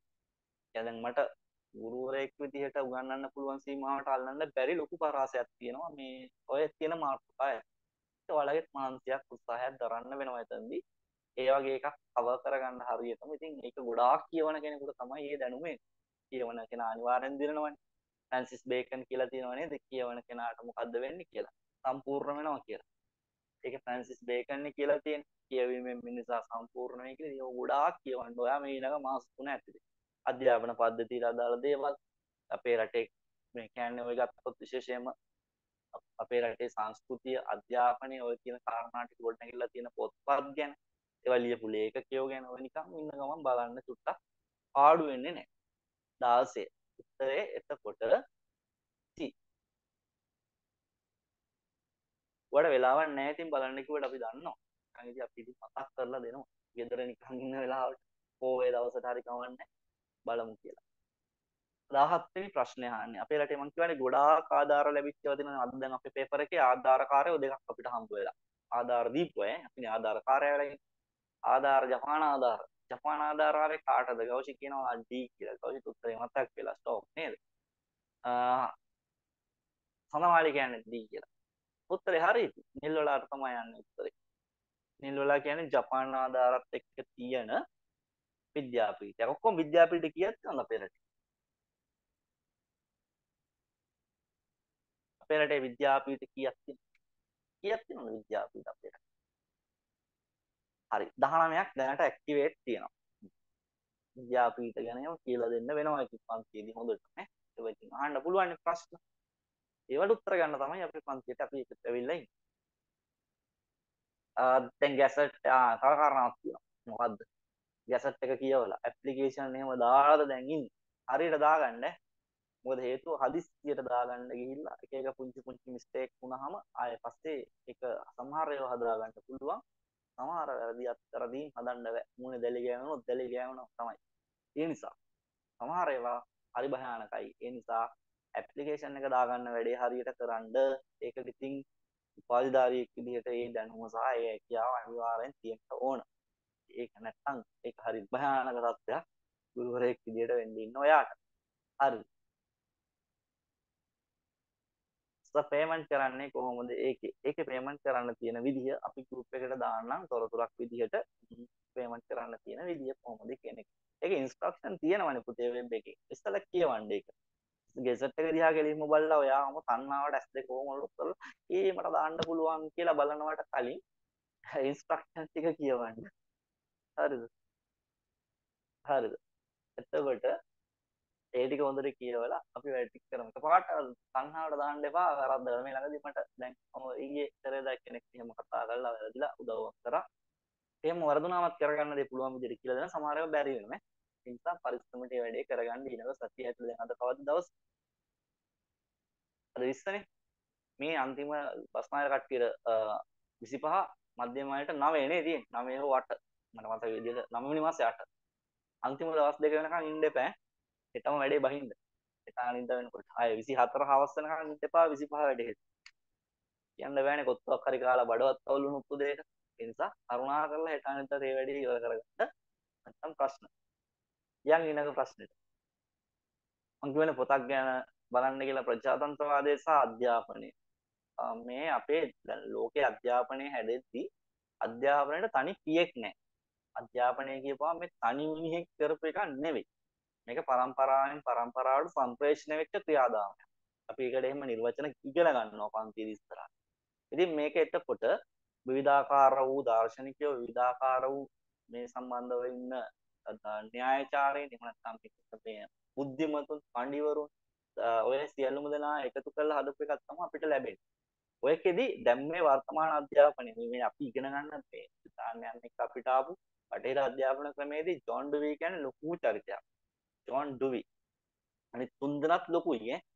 මෙතනදී දැන් මේ නූතන අධ්‍යාපන ක්‍රමය ගැන කියද්දී ජෝන් ඩුවීගේ මොනවද කරන්නේ මොනවද කරේ එයා මොනවද අපිට හඳුන්වලා දුන්නේ කියනවා අපි පන්ති ඉස්සරහට දිගටම කියලා දෙන ඒවා ටිකක්. බෙන්ජමින් බ්ලූම් ගැනත් එහෙම තමයි.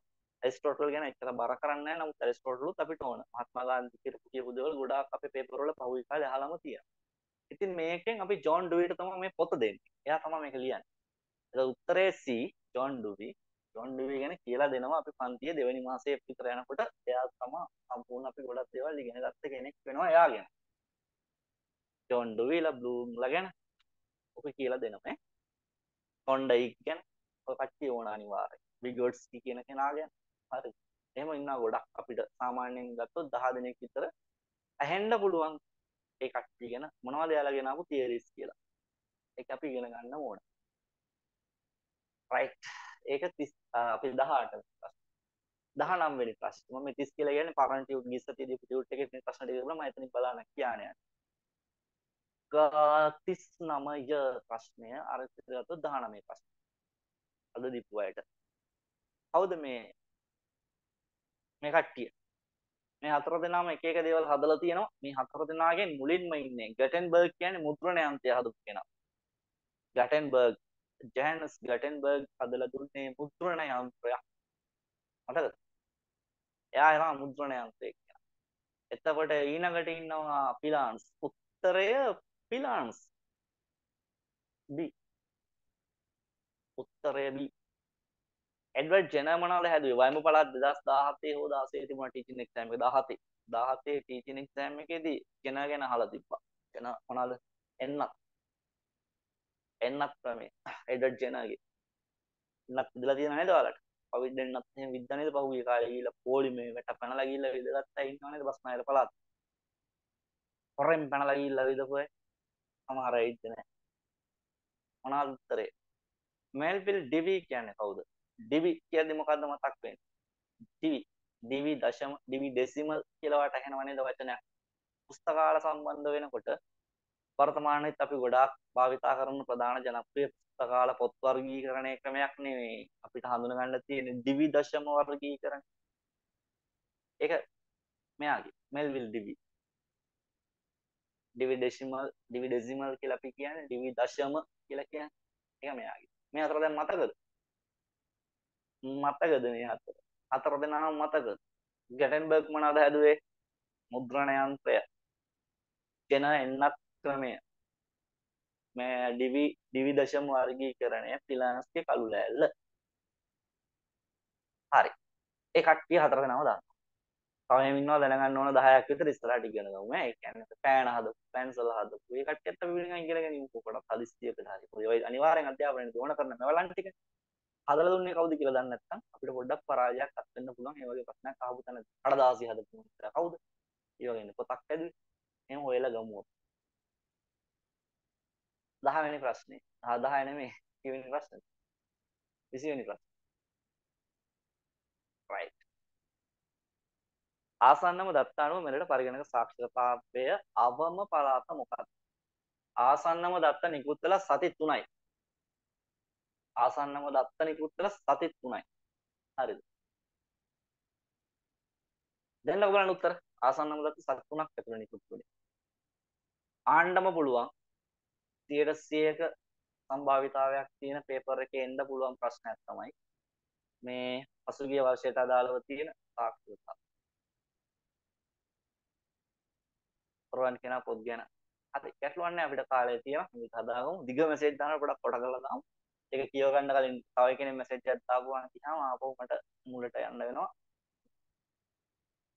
මොකද උත්තරේ කො මේ උත්තර දෙන මිනිස්සු ටික නේද උත්තර දෙන මිනිස්සු උත්තර නැති වෙලා පිළිතුරේ 20 පිළිතුරේ උතුරු මැද පළාතේ පරිගණක සාක්ෂරතාවයේ තියෙන්නේ 24යි උතුරු මැද කට්ටිය අඩුයි දැන් ඔය ඌව පළාතයි උතුරු මැදයි අතරේ ඔක අවුරුදු ගණනාවක්ම පොඩි තරංගයක් තිබ්බා ඌව කාලයක් දිනලා හිටියා අඩුම එකෙන් දැන් උතුරු මැද කට්ටියට වඩා ඌව හොඳයි චුට්ටක් ඌවේ තියෙනවා 24.1ක් දශමයකින් වැඩි කියන්නේ ඌව පරිගණක ප්‍රතිශතය 24.1යි පරිගණක සාක්ෂරතාව ඒ නිසා මේ ඌව පළාත දෙවැනි තැනට වැටිලා තියෙනවා අඩුම පැත්තෙන් ගද්දි අඩුවෙන්ම තියෙන්නේ උතුරු මැද පළාතේ අය ඒක 24යි නිකන් ඕන ලියා ගන්න 47.5ක් තියෙනවා 47.5ක් තියෙන ඕන්න බස්නායර කට්ටිය දාන්නත් පුඩියක් ඔයාලට තියෙනවා 47.5ක් බස්නායර පළාතේ ඒක තමයි උඩම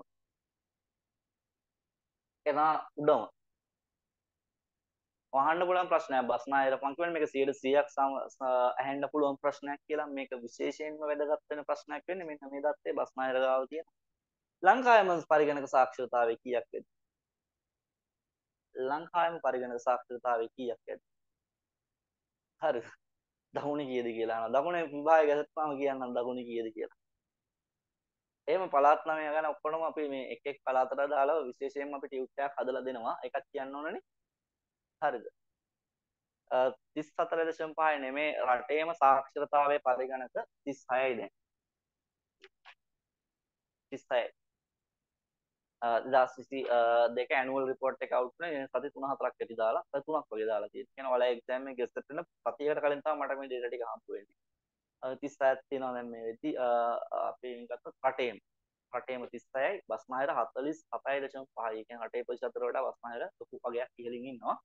සාමාන්‍යයෙන් ඔයාලට දැන් පළාත් එක්සෑම් එකක් ඉඳ දකුණු පළාත ගැසට් වෙනවා වයඹ ගැසට් වෙනවා එතකොට ගත්තොත් ඊළඟට අපි බලාපොරොත්තු වෙන සබරගමු එන්න තියෙනවා ඉතින් ඔය හැම පළාතටම අදාළව තියෙන ඔය මූලික දත්ත ටික අපි ටියුට් එකක් වශයෙන් ඒවා දෙනවා ඒවා දෙන්නේ අතරම ගත්තොත් එක්සෑම් එකට ආසන්න වෙද්දී අපි සංඛ්‍යා දත්ත ටිකත් ඔය තියෙන විශේෂිත තොරතුරු ඒ ප්‍රදේශයට අදාළව එක වෙනවා ප්‍රින්ට් කරපු ටියුට් එකක් හදනවා ඉතින් ඒක මම හදනවා මගේ දැනුම සම්බන්ධව මටත් ඒක ලොකු වටිනාකමක් තියෙන නිසා පළාත් 9 ගැන මෙතකොට මට තොරතුරු ටික වෙනවා එන නිසා මේ පළාත් විභාගයේදී මම මේ විදිහේ සලස්මක් සකස් කරලා තියෙනවා ලැබෙන කාලයත් එක්ක අපිට පුළුවන් මේ කියලා හිතනවා ඉතින් හොඳ වැඩක් කරන් ඉතින් ඒකත් එක්ක එකතු වෙලා ඉන්න එතකොට ඒ උත්තර ටික ගන්න පුළුවන් මේ ටික ගත්තොත් එහෙම ජනලේඛන සංඛ්‍යා ලේඛන දෙපාර්තමේන්තුව තමයි මෙතන දත්ත නිකුත් කරන්නේ එයාලා මහ බැංකුව ඒතර අධ්‍යාපන අමාත්‍යාංශයේ පාසල් සංගණනය ඔය වගේ වූ තියෙනා වූ සියලුම මූලාශ්‍ර අපි පරිශීලනය කරලා තමයි තොරතුරු හදලා තියෙන්නේ ඒ නිසා ඉතින් ඒවා විභාගයේදී ලොකු උපකාරයක් වේවි ඔයාලගේ වැඩේට. ඔය හොයන්න කියන සෑහෙන සමහර තොරතුරු හරි අමාරුයි. කාලයක් යන වැඩක්. බැරි එකක් නෙමෙයි අමාරු වැඩක්. අම්මලි වැඩක්. රයිට්. අපි ඊළඟ ප්‍රශ්න ගමු. දැන් මම සාමාන්‍ය ප්‍රශ්න ආකෘතිය කියලා දෙද්දි සාමාන්‍යයෙන් ප්‍රශ්න 30 20 ෆෝමැට් එකක් වේවි. 30ක් බහුවර්ණ විදිහට 20ක් කෙටි මේ යට තියෙන විදිහට ලියන්න. එතකොට ඒ යට තියෙනවා රචනා නෙමෙයි ඈ. ලකුණු දෙකයි හම්බ වෙන්නේ ප්‍රශ්නකටත් අර බහුවර්ණ වලට ලකුණු දෙකයි ප්‍රශ්න 50යි හැදෙන්නේ. ඒ ප්‍රශ්න 30 20 කියන විදිහේ ආකෘතියක් ආවොත් එහෙම සාමාන්‍ය ක්‍රමයේදී ලියන්න තියෙනවා 20ක් වෙනවා. ඔයාලා ගොඩාක් වෙලාවට කරගන්න දෙයක් තමයි ඔය ලියන්න තියෙන ප්‍රශ්න 20ට බයයි. හැබැයි ඒ 20 අමාරු නෑ. බහුවර්ණ තමයි පැටලෙන්නේ. බහුවර්ණ වලදී තමයි පරාසය ලොකු. එතකොට මේ ලියන්න තියෙන ප්‍රශ්න ටිකට හරියට ගොඩක් අය පන්ති එන අය ලියනවා. ඒ කියන්නේ ක්ලාස් 9ට මේක බෝනස් එකක්. සාමාන්‍යයෙන් ක්ලාස් එන්නේ නැති කෙනෙකුට එකපාරටම චුට්ටක් මේ ටික ගැන මේ වගේ ප්‍රශ්න වලදී පොඩි පසුගාමී ගතියක් තියෙනවා. ඒක අපි අත්දැකීමෙන් දැකපු දෙයක්. මොකද අරක උත්තරේ දැක්කහම මොකක් හරි එකක් ගහනවනේ. අත්‍තරම ගත්තොත් අනා ෂොට් එකක් හරි වැඩ කරන්න ගහලා එනවනේ. මේක ගලපලා ලියනවා කියද්දි පොයින්ට් එක දැනගෙනම ලියන්න ඕන. ඉතින් ඒක පන්තියේ දැන් මුලින්ම ඔයාලා තාම ගැසට් වෙච්ච මුල්ම දවස්වල පන්තිය තෝරගත්ත ඔයාලට ඒක ලොකු බෝනස් එකක් හරියට කරුණු ටික කියලා ඉගෙන ගන්න ලැබුණා. ඒකට තමයි මම මේ වගේ ප්‍රශ්න ඉස්සරහට වැඩි ප්‍රමාණයක් සමහර දවස්වල අපි ක්ලාස් වල සමහර දවස්වල මේ වගේ ප්‍රශ්න 100 දාපු ටියුට් කරා. පැය 4ක් විතර වෙලාවක් යනවා එකක් කියලා දෙන්න. ලොකු වෙලාවක් යනවා. අපි මේ කරුණු කාරණා ටික ඉගෙන ගත්තොත් වැඩේ අනිවාර්යයෙන්ම ආවරණය කරගන්න පුළුවන්. මොනවද අහන ප්‍රශ්න කෙන්දේ ඇතුලේ වැඩි ප්‍රමාණයක් ආවරණය කරගන්න පුළුවන්. හැබැයි වැදගත්ම දේ ලියන්නේ ඔයා. පේපර් එක ලියන්නේ ඔයා. මම ඔයාට කියන්නේ මගේ වචනෙන් ලියන්න කියලා. මේ වගේ ප්‍රශ්න ඔයා අවබෝධ කරගෙන මතක තියලා ලියන්න. මං ලියවන්නේ නැහැ උත්තරයෝම. මම ඔයාලට කරුණ කියපුවාම පොඩි තප්පර කීපයක් දෙනවා. ඔයා ඒක ඔයාගේ වාසාවෙන් ඔයාට තේරෙන විදිහට නෝට් කරගන්න ඕනේ. මතක තියාගන්න ඕනේ. එහෙම නැත්නම් අපිට මේක තේරුමක් නැහැ. මේ වගේ ප්‍රශ්නයක් ඉගෙන ගනිද්දි මන් දෙන උත්තරේ ලිව්වා කියලා ඔයාට ලැබෙන කිසිම වාසියක් නැහැ. ඔයා ඒ කරුණ තේරුම් අරගෙන ඒ මගේ වචනෙන් ඇහුවොත් තමයි මගේ උත්තරේ ගැලපෙන්නේ. හැබැයි වෙන කෙනෙක් ඒ වචනේ ඇහුවොත් එයාගේ වචනත් එක්ක ප්‍රශ්න අහන්නේ. ඒ අහන්නා වූ ප්‍රශ්නටත් මේක තමයි උත්තරේ. ඒක තේරුම් ගන්න තරමේ අවබෝධයක් හදාන තමයි ලියන්නේ. ඔන්න ඒ කාරණාව අද දවසේ පැහැදිලි කරලා දුන්නේ. ඉස්සරහට ආයෙත් කියනවා ටිකක් හිමීට කල් අරගෙන දැන් අද අපි සෙමින එකක් යන නිසාත් ඒ කියන්නේ සෙමින එකක් විදිහට හැමෝටම ආරාධනා කරලා ගන්න ගිහපු නිසාත් මම චුට්ටක් වේගෙන් කියන්නේ ගිය රෙකෝඩින් එක ගොඩක් අය බලාවි කියන විශ්වාසයත් එක්ක ක්ලාස් එකකදී මේක යලිත් පාරක් මතක් කරලා දෙනවා. කොහොමද මේ ලකුණු ටික ගන්න කියන එක පොඩි මැජික් එකක් තියෙනවා. මේ මැජික් එක කියලා දෙනවා අනිවාර්යයෙන්. එහෙම නැත්නම් පරාදයි. වර්තමාන ගුරු සේවා ව්‍යවස්ථාවට අනුව ගුරු සේවයේ කාර්යභාරයන් ලෙස දක්වා ඇති කරුණු කෙටියෙන් සඳහන් කරන්න කියලා තියෙනවා. දැන් ඔයා ගුරු සේවා ව්‍යවස්ථාව මම ප්‍රී ගෲප් වලට දුන්නා. පස්නායරට දුන්නා මධ්‍යමයට තව දීලා නැහැ. ක්ලාස් ගෲප් එකට ආයෙ පාරක් ඔය ටික දානවා. කලින් ක්ලාස් එකක් ඔය දන්නවා මාර PDF ගොඩක් දෙනවා ඔයාලට. ඒ කියන්නේ ඒ ඔරිජිනල් සෝසස්. ඒ කියන්නේ මම හදපුවන්නේ කඩෙන් ගත්තුවත් නෙමෙයි. ඒවා ඔරිජිනල්ම චක්‍රලේඛ සහ මූලාශ්‍ර ඒවා ටිකක් ඔයාලට දෙනවා කියවන්න බලන්න. එතකොට ඔයගේ ප්‍රශ්න වලට උත්තර හොඳට හම්බ වෙනවා.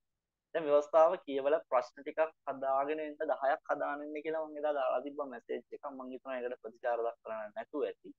එහෙම තව දාන්නේ නැහැ කවුරුත් එහෙම ප්‍රශ්න හදන්නේ නැහැ තාම. විභාගේ ලඟ වෙදී තමයි අපේ මෙතනදී අරප් වෙන්නේ. එතකොට තමයි අපි ඒවා කරන්නේ. හැදුවද? සඳමාලි හදලා නම් good. මම සඳමාලේට දැන් හැදුවනා. හදපු අය ඉන්නවනම් මම පන්ති සුපිරි. දාන්නකො බලන්න 2 කියලා කමෙන්ට් එකක්. සේවා ව්‍යවස්ථාව කියවලා සේවා ව්‍යවස්ථාව ඇතුලෙන් ප්‍රශ්න 10ක් හදපු අය අපේ පන්තියේ ඉන්නවා. මම එකෙක්වත් බලාපොරොත්තු වෙන්නේ නැහැ ඇත්තටම. එහෙම ඉන්නවා නම් දාන්නකො බලන්න 2 කියලා කමෙන්ට් එක. සඳමාලිය ඉන්නවා. නේද? ගෞෂි කලින් හැදුවා අපි කලින් පන්ති හිටියනේ ගෞෂිට විභාගයට නඩු වැටුණානේ. ගෞෂිට නඩු වැටුණා. එයා කලින් හදලම තියෙනවා. එතකොට ගත්තාම සඳමාලි විතරයි නේද? සඳමාලි මට වෙනද සඳමාලි කියද්දි ලස්සන සින්දුවක් මතක් වෙනවා. පන්ති තියනනේ මේ රැප් සින්දුවක් තියෙනනේ සඳමාලිගේ සින්දුව. හරි. විතර යනවා එළිය යනකොට. එච්චරයි හදලා තියෙන්නේ. අනිත් පැය එතකොට අනිත් පැය දොයියලා තියෙන්නේ. හරි. කමන්නේ. ඒක තමයි වෙන්න ඕන දේ. එහෙමම වෙන්න ඕන. අපි ඒ විදිහට තමයි වැඩ කරගෙන යන්නේ. හරි. මේ මරු වතාවන්නේ තියෙන්නේ. කියවලා තියෙනවනේ සඳමාලි නේද? කරුණු 3ක් තියෙනවා කරපන් කියලා. හරිද? කරුණු 3ක්. කාට හරි කරුණු 3 දකින්න හම්බ වෙන්නේ ව්‍යවස්ථාව කියවුවොත් තමයි. කරුණු තුනේ පළවෙනි කාරණාව තමයි රජයේ පාසල් වල ඉගෙනුම් ඉගැන්වීම් ක්‍රියාවලිය කරන එක. ඔන්න වචන මතක තියාගන්න. ඔයාගේ වචනේ මතක තියන්න. ආණ්ඩුවේ ඉස්කෝලවල ගිහිල්ලා උගන්වන එකයි ඉගෙනුම් ඉගැන්වීම් ක්‍රියාවලිය කියන එක කියන්නේ. හරිද? ඉගෙනුම් ඉගැන්වීම් ක්‍රියාවලිය කරන එක. රජයේ පාසල් වල එකයි. ඒ වගේම තියෙනවානේ විභාග සහ ඇගීම් ක්‍රියාපටිපාටිය. විභාග ටික තියන්න එපා ඉතින් උගන්වලා විතර වැඩක් නැහැ. ඒතර ඇගීම් ටික තියෙනවානේ. අන්න ඒක සංවිධානය කරලා කළමනාකරණ ටික. ඇගීම් විභාග ඒ වැඩ ටික කරන එක. දැන් මේක කෙටියෙන් ලියන්නනේ තියෙනවා වාට. ඔයාගේ අදහස අහන්න දැන් මේක අඩුම ඔයාගෙන් අහන ගුරුවරයෙක් කරන්න ඕන මොකක්ද කියලා ව්‍යවස්ථාවේ කියලා තියෙන දේ දන්නවද කියලා තමයි ඔය බලන්නේ. ඒ වචනෙන්ම ලියන්න ඕනේ නැහැ. එතකොට මේ ලියලා තියෙන අහලා තියෙන විදිහ. ඒ වචනෙන්ම ලියන්න කියලා ඇහුවොත් ඔයා ලියන්න. එතකොට දෙවෙනි කාරණාව තමයි විභාග සහ ඇගීම් ක්‍රියාවලිය වැඩ. තුන්වෙනි කාරණාව තමයි විෂය සමගාමී සහ අධ්‍යාපනයට අදාළසේ හැඟෙන රජය විසින් අධ්‍යාපනයට අදාළයි කියලා තීරණය කරන වැඩවලට දායක වෙන්න. විෂය සමගාමී. ඔයාට අවසර ක්‍රිකට් ටීම් එක බාර දුන්නොත් ඔයාට බෑ. මට මගේ බඩේ ගල් කියලා වාට යන්න බෑ. ළමයි ටික දාලා. ඔයා ඉන්න ඕනේ ළමයි ටිකත් එක්ක. ඔයා ට්‍රිප් එකක් යන්න ඕගනයිස් කරනවා ඔයාලා. ඉතින් 12 වසර කියලා 12 වසරේ කොල්ල සෙට් එකත් එක්ක ට්‍රිප් එකක්. දැන් ඔයා තනි ටීචර්. ඔයාට යන්න බයයි. ඔයා අත්වරයකට ලක් වෙයි කියලා ඔයාට හිතෙනවා. ඔයා කියනවා ගිහිල්ලා යන්න බෑනේ සර් මට කියලා ප්‍රින්සිපල්. ඔයා යන්න නැත්නම් බැඳෙනවා නේ. ඒ දරුවන්ගේ පන්ති භාර ගුරුවරයා විදියට. ඔයාට ඒක යන්න වෙන වගකීම ගන්න වෙනවා. එහෙම යන්න එපා ඈ. හරිද මම මේ කියන්නේ යන්න වෙනවා කියලා. ඒක දැන් මේ හදිස්සියේ 12 වසරේ මේ කියන්න යන්න එපා එන ප්‍රශ්න. දැන් ඉන්නුම් එක. ඒකට සර් කෙනෙක් යවන්න ඕන අනිවාර්යයෙන්. ඉතින් ওই වගේ කාරණා ගත්තාම ඔන්න වැඩ තුන ඉගෙනුම් ඉගැන්වීම් ක්‍රියාවලිය කරන එක. ඒකට අවශ්‍ය වැඩ ටික ඊළඟට විභාග සහ ඇගීම් ක්‍රියාවලියට අවශ්‍ය කරුණු ටික ඒ ටික ඒ දායකත්වය විශේෂ සමගාමී සහ අධ්‍යාපනයට ජාතික අධ්‍යාපනයට අදාළයි කියලා ආණ්ඩුව තීරණය කරන වැඩ කටයුතු වලට දායක. ඕක තමයි කාර්යභාරයන් තුන ඇතුලේ තියෙන ප්‍රධාන ලක්ෂණ තුන. මොකද ඔය වචනේ නෙමෙයි තියෙන්නේ ව්‍යවස්ථාවේ. ව්‍යවස්ථාව කියවන්නේ හින්දා. එතකොට ඔයාට ඔන්න දැන් මම කියපු කරුණු තුනේ තියෙන දල අදහස. ඔයාට ඒක ව්‍යවස්ථානුකූල වචන වලින් ව්‍යවස්ථානුකූල වචන වලින් ඔයාට ගන්න පුළුවන් ලියා ගන්න ඕ මතක තියාගන්න පුළුවන්.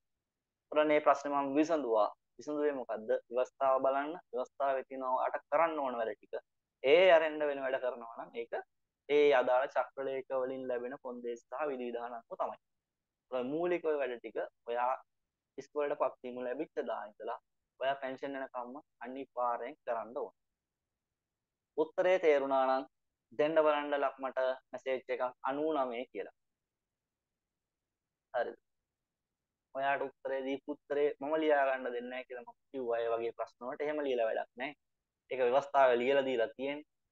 අපි ආය පොතක ලියන්න මොංගල් වෙන්න ඕන අපිට. ව්‍යවස්ථාව තියෙනවා නම් ඒකේ තියෙන කාය පොතේ පිටුවස්තරේ ලියන්න තරම් අපිට එහෙම ඕනේ නැහැ. අපි කල්පනා කරලා ගන්න ඕන උත්තරේ. එතකොට තමයි අපිට උත්තරේ හම්බ වෙන්නේ. දැන් ඔයාට ওই ප්‍රශ්නේ කොයි විදිහට හරවලා ඇහුවත් 99 දක්වායට ඔය ප්‍රශ්නෙට උත්තරේ කොහොම හරි හරවලා ඇහුවත් උත්තරේ දෙන්න පුළුවන් ගුරුවරයෙක් විදිහට කරන්න ඕන වැඩ ටික. ඔච්චරයි.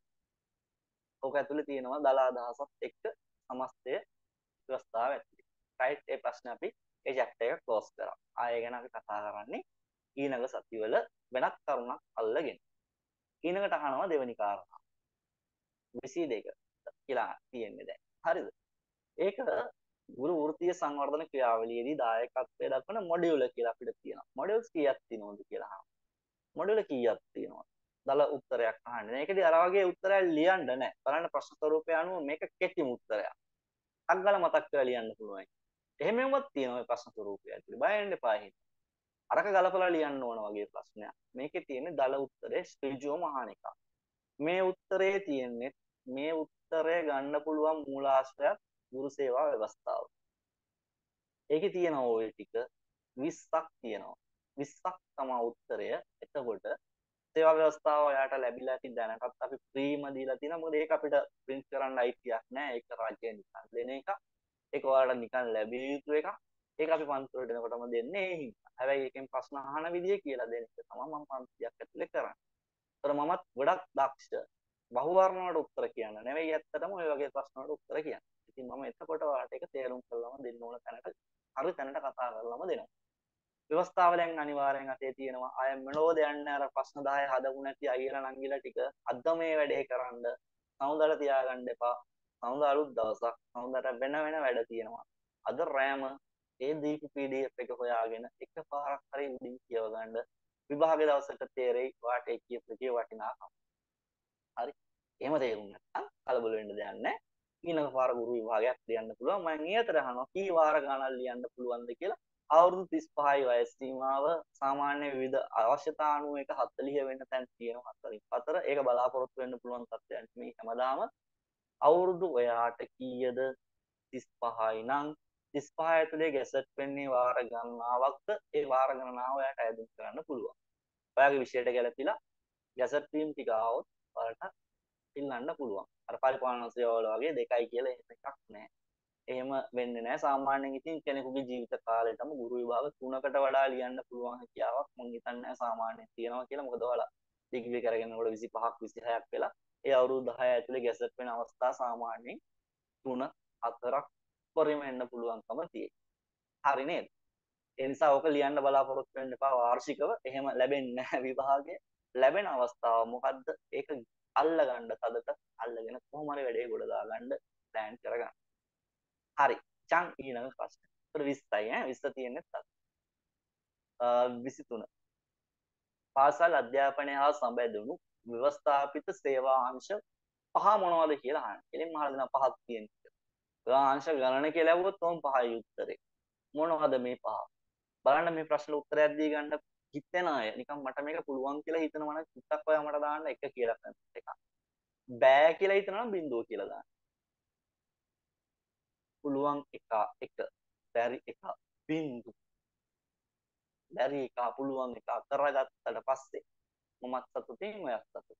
ඒක තමයි අපි මේ කරගෙන යන්නේ. හරි.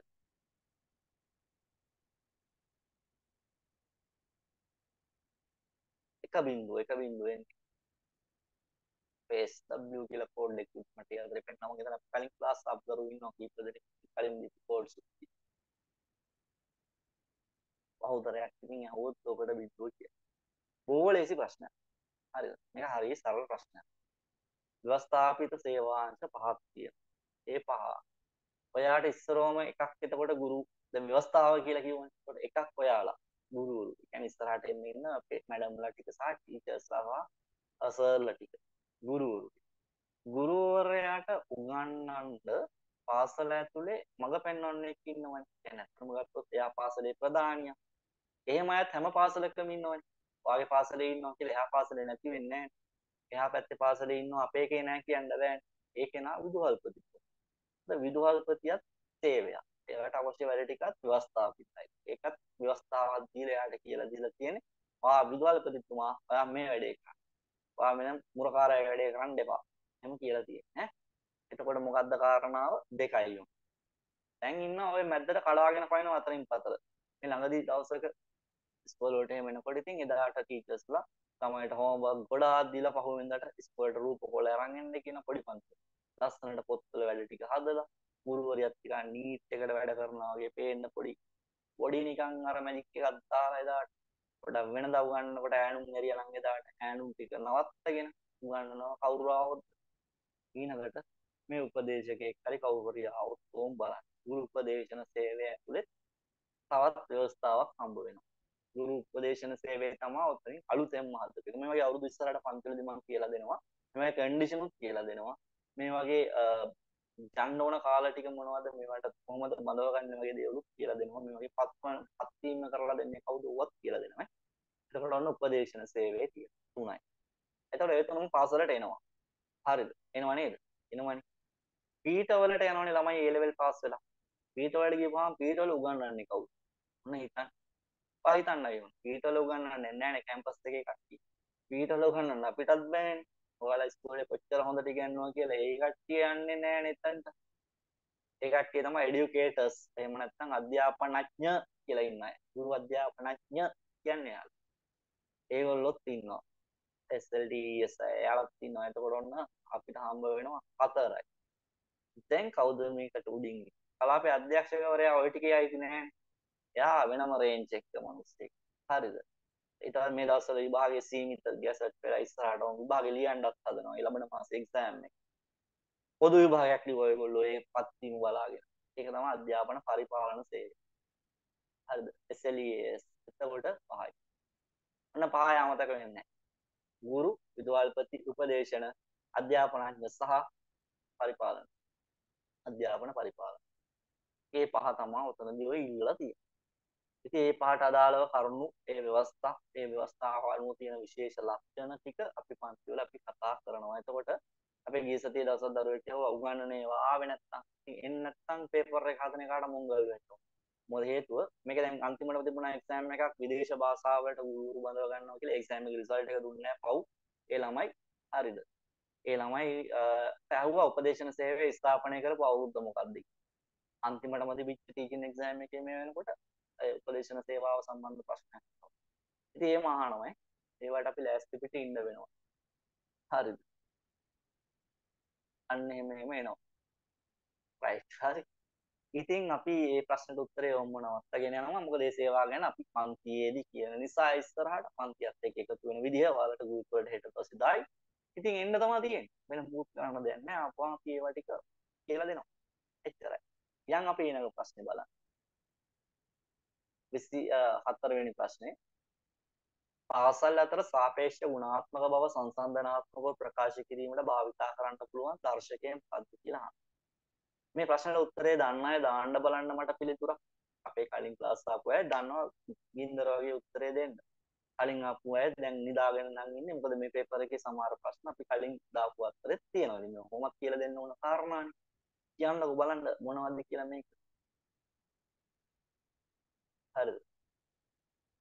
ඒකට මොකද්ද මේ ඒක මැසේජ් එකක් දාලා තිබ්බා මට කියව ගන්න බැහැ නේද? අමුතු දර්ශකයක් හදලා. හැබැයි හොඳ වෙලාවට මේ පබ්ලික් දාලා නැද්ද කොහෙද මැසේජ් එක? දන්නේ නැද්ද උත්තරේ? මේ දර්ශකය හදන්නේ කොහොමද කියන එකත් ඔයාලට කියලා. හරිද? මේකට තියෙනවා පොතක් පොඩි මේක සම්බන්ධව පොඩි අත්පොතකුත් ගහලා තියෙනවා අධ්‍යාපන රිසල්ට් චතුරිකා කියන. රිසල්ට් බලනවා නම් මේ වගේ ඉස්කෝලවල මොනවා වෙන්න වේද? රිසල්ට් නෙමෙයි චතුරිකා. රිසල්ට් කියන එක නෑ. ප්‍රතිඵල අදාළම නැතත්. එහෙනම් මේකේ තියෙන්නේ SBA කියන්නේ ස්කූල් බේස් ඇසෙස්මන්ට්. ඒක නෙමෙයි. ලක්රුවනි තොළුව පෑදිලා. ලක්රුවනි දෙනවා උත්තරයක්.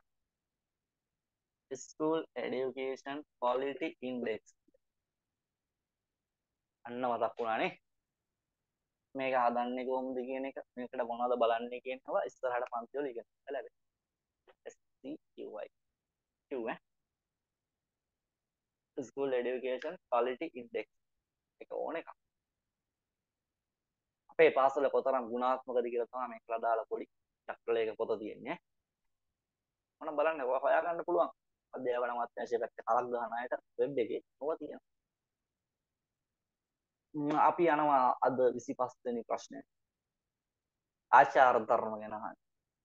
ඒක චක්‍රලයක කියලා තියෙනවා. ආචාර ධර්ම පද්ධතිය අපි දන්නවා 2012 දී ගෙනා අපේ 2012 බන්දුලු ගුණවර්ධන මහත්තයා ඉන්නවනේ.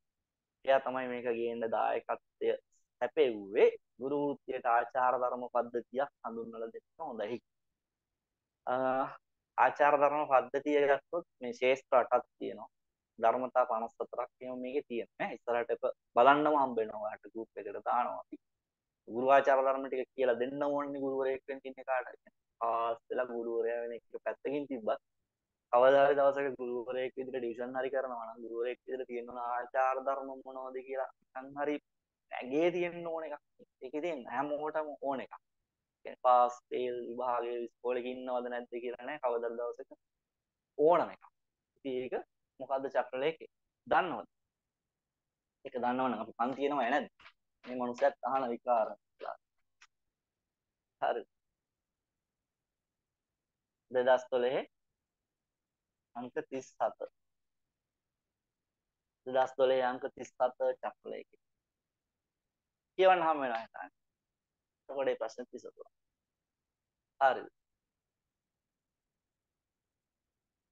ගැසට් එකේ ඉන්න සුසුකම් මේ විදිහටම තියෙන්න ඕනද කියලා අහන ප්‍රශ්න අහන්න. තියෙන ප්‍රශ්න අහන්න දැන් ප්‍රශ්න ටික කියලා ඉවරයි. දැන් උත්තර කීපයක් දෙන්න තියෙන්නේ. මෙහෙමයි. ඔරුවන්ගේ ප්‍රශ්න අපව දාන්න ඊට කලින් අහන ගැසට් එකේ තියෙන කන්ඩිෂන් සාමාන්‍යයෙන් අනිවාර්යෙන්ම බැලෙනවා. එතනදී අර සමහර විෂයවලට පොඩි සමහර පාඨමාලා ඇතුලේ තියෙනවනේ විවිධාකාර වූ විෂයන් සමහර ඒ වගේ 40ක් තියෙනවා. සමහර ඒ වගේ මේ පාඨමාලා කාලේ තුල විෂයන් 30ක් වගේ හම්බෙච්ච තියෙනවා. ප්‍රධාන විෂයක් හඳුනගන්න බැරි ඒවා තියෙනවා. ඒ එහෙම විවිධ ප්‍රොසෙස් තියෙනවනේ දැන් අපේ ළමයි ඉගෙන ගන්න. එතනදී සමහර වෙලාවට අපහැදිලිතා තියෙනවා මේ ප්‍රධාන විෂයක්ද මේ විෂය කොහොමද හම්බ වෙලා තියෙන්නේ මේකට ක්‍රෙඩිට්ස් තිබුණාද අපිට කීයක් තිබ්බද ඔහොම සමහර අයට ක්‍රම වැටීමක් නැති අය ඉන්නවා. ඒක සාධාරණයි. ඒක ඇත්තටම සාධාරණයි. ඉතින් එතනදී ඔයාලා නිකන් හිතන්න මේ අහලා තියෙන කැසට් එකේ ප්‍රධාන විෂයක් මූලික විෂයක් කියපුවාම ඔයාලට අහු වෙලා තියෙනවද ඒ සබ්ජෙක්ට් එක? ඒ සබ්ජෙක්ට් එක ඇතුලේ වෙනත් උපාධි පාඨමාලාවල් එක්ක සංසන්දනාත්මකව ඔයා විෂය කරලා තියෙනවද කියන එක ටිකක් හොයලා බලන්න ඕන. කැම්පස් අර හෑන්ඩ් බුක් එක හරි අරගෙන කමක් නැහැ. පොඩ්ඩක් බලන්න සමහර පාඨමාලා පිළිබඳව එකපාරට මට අහපුවමත් කියන්න බෑ මොකද මම ඒවා ඉගෙනගෙන නැති. ඉතින් මම ඉගෙන ගත්ත එකක් හෝ මම අත්දකපු එකක් නම් මටත් කියලා දෙන්න හොඳටම පුළුවන්කම තියෙනවා. නැත්නම් මමත් ගොඩාක් අය අහපු ප්‍රශ්න උත්තර හොයලා තමයි මමත් කිව්වේ. ඒ කියන්නේ මේකට පුළුවන්. එහෙම බැරි වුණොත් අපිට හොයාගන්න පුළුවන් වෙන එක ක්‍රමයක් තමයි මම හිතන විදිහට දාලා නැහැ නම්බර් එකක් තාම මෙහෙම විභාග දෙපාර්තමේන්තුව නම් ওই වගේ අවස්ථාවකදී සුසුකම් පිළිබඳව විමසීමට කියලා ෆෝන් නම්බර් එකක් දෙනවා. ඔයා හෙට දවස් අනිත් දවසේ බලන්න ප්‍රාසභාව වෙබ් එකේ එහෙම එකක් තියෙනවද වෙන් කරලා කියලා නම්බර් එකක් මට ඉගෙන වැටහීමක් නැහැ තියෙනවද නැද්ද කියලා තාම විභාග දෙපාර්තමේන්තුව ජාතික මට්ටමේ විභාගයකදී නම් සුසුකම් සම්බන්ධ පරීක්ෂාවට කියලා අංකයක් දෙනවා අපිට ඒ අංකයට කතා කරලා පොඩ්ඩක් ඒක බලන්න පුළුවන්කම තියෙනවා. එහෙම නැති අවස්ථාවක ඉතින් සබ්ජෙක්ට් එක ගිහින් තියෙනවා නම් ඇප්ලයි කරන එක තමයි කරන්න වෙන්නේ. රුවන් මොකක්ද ආව ප්‍රශ්නේ?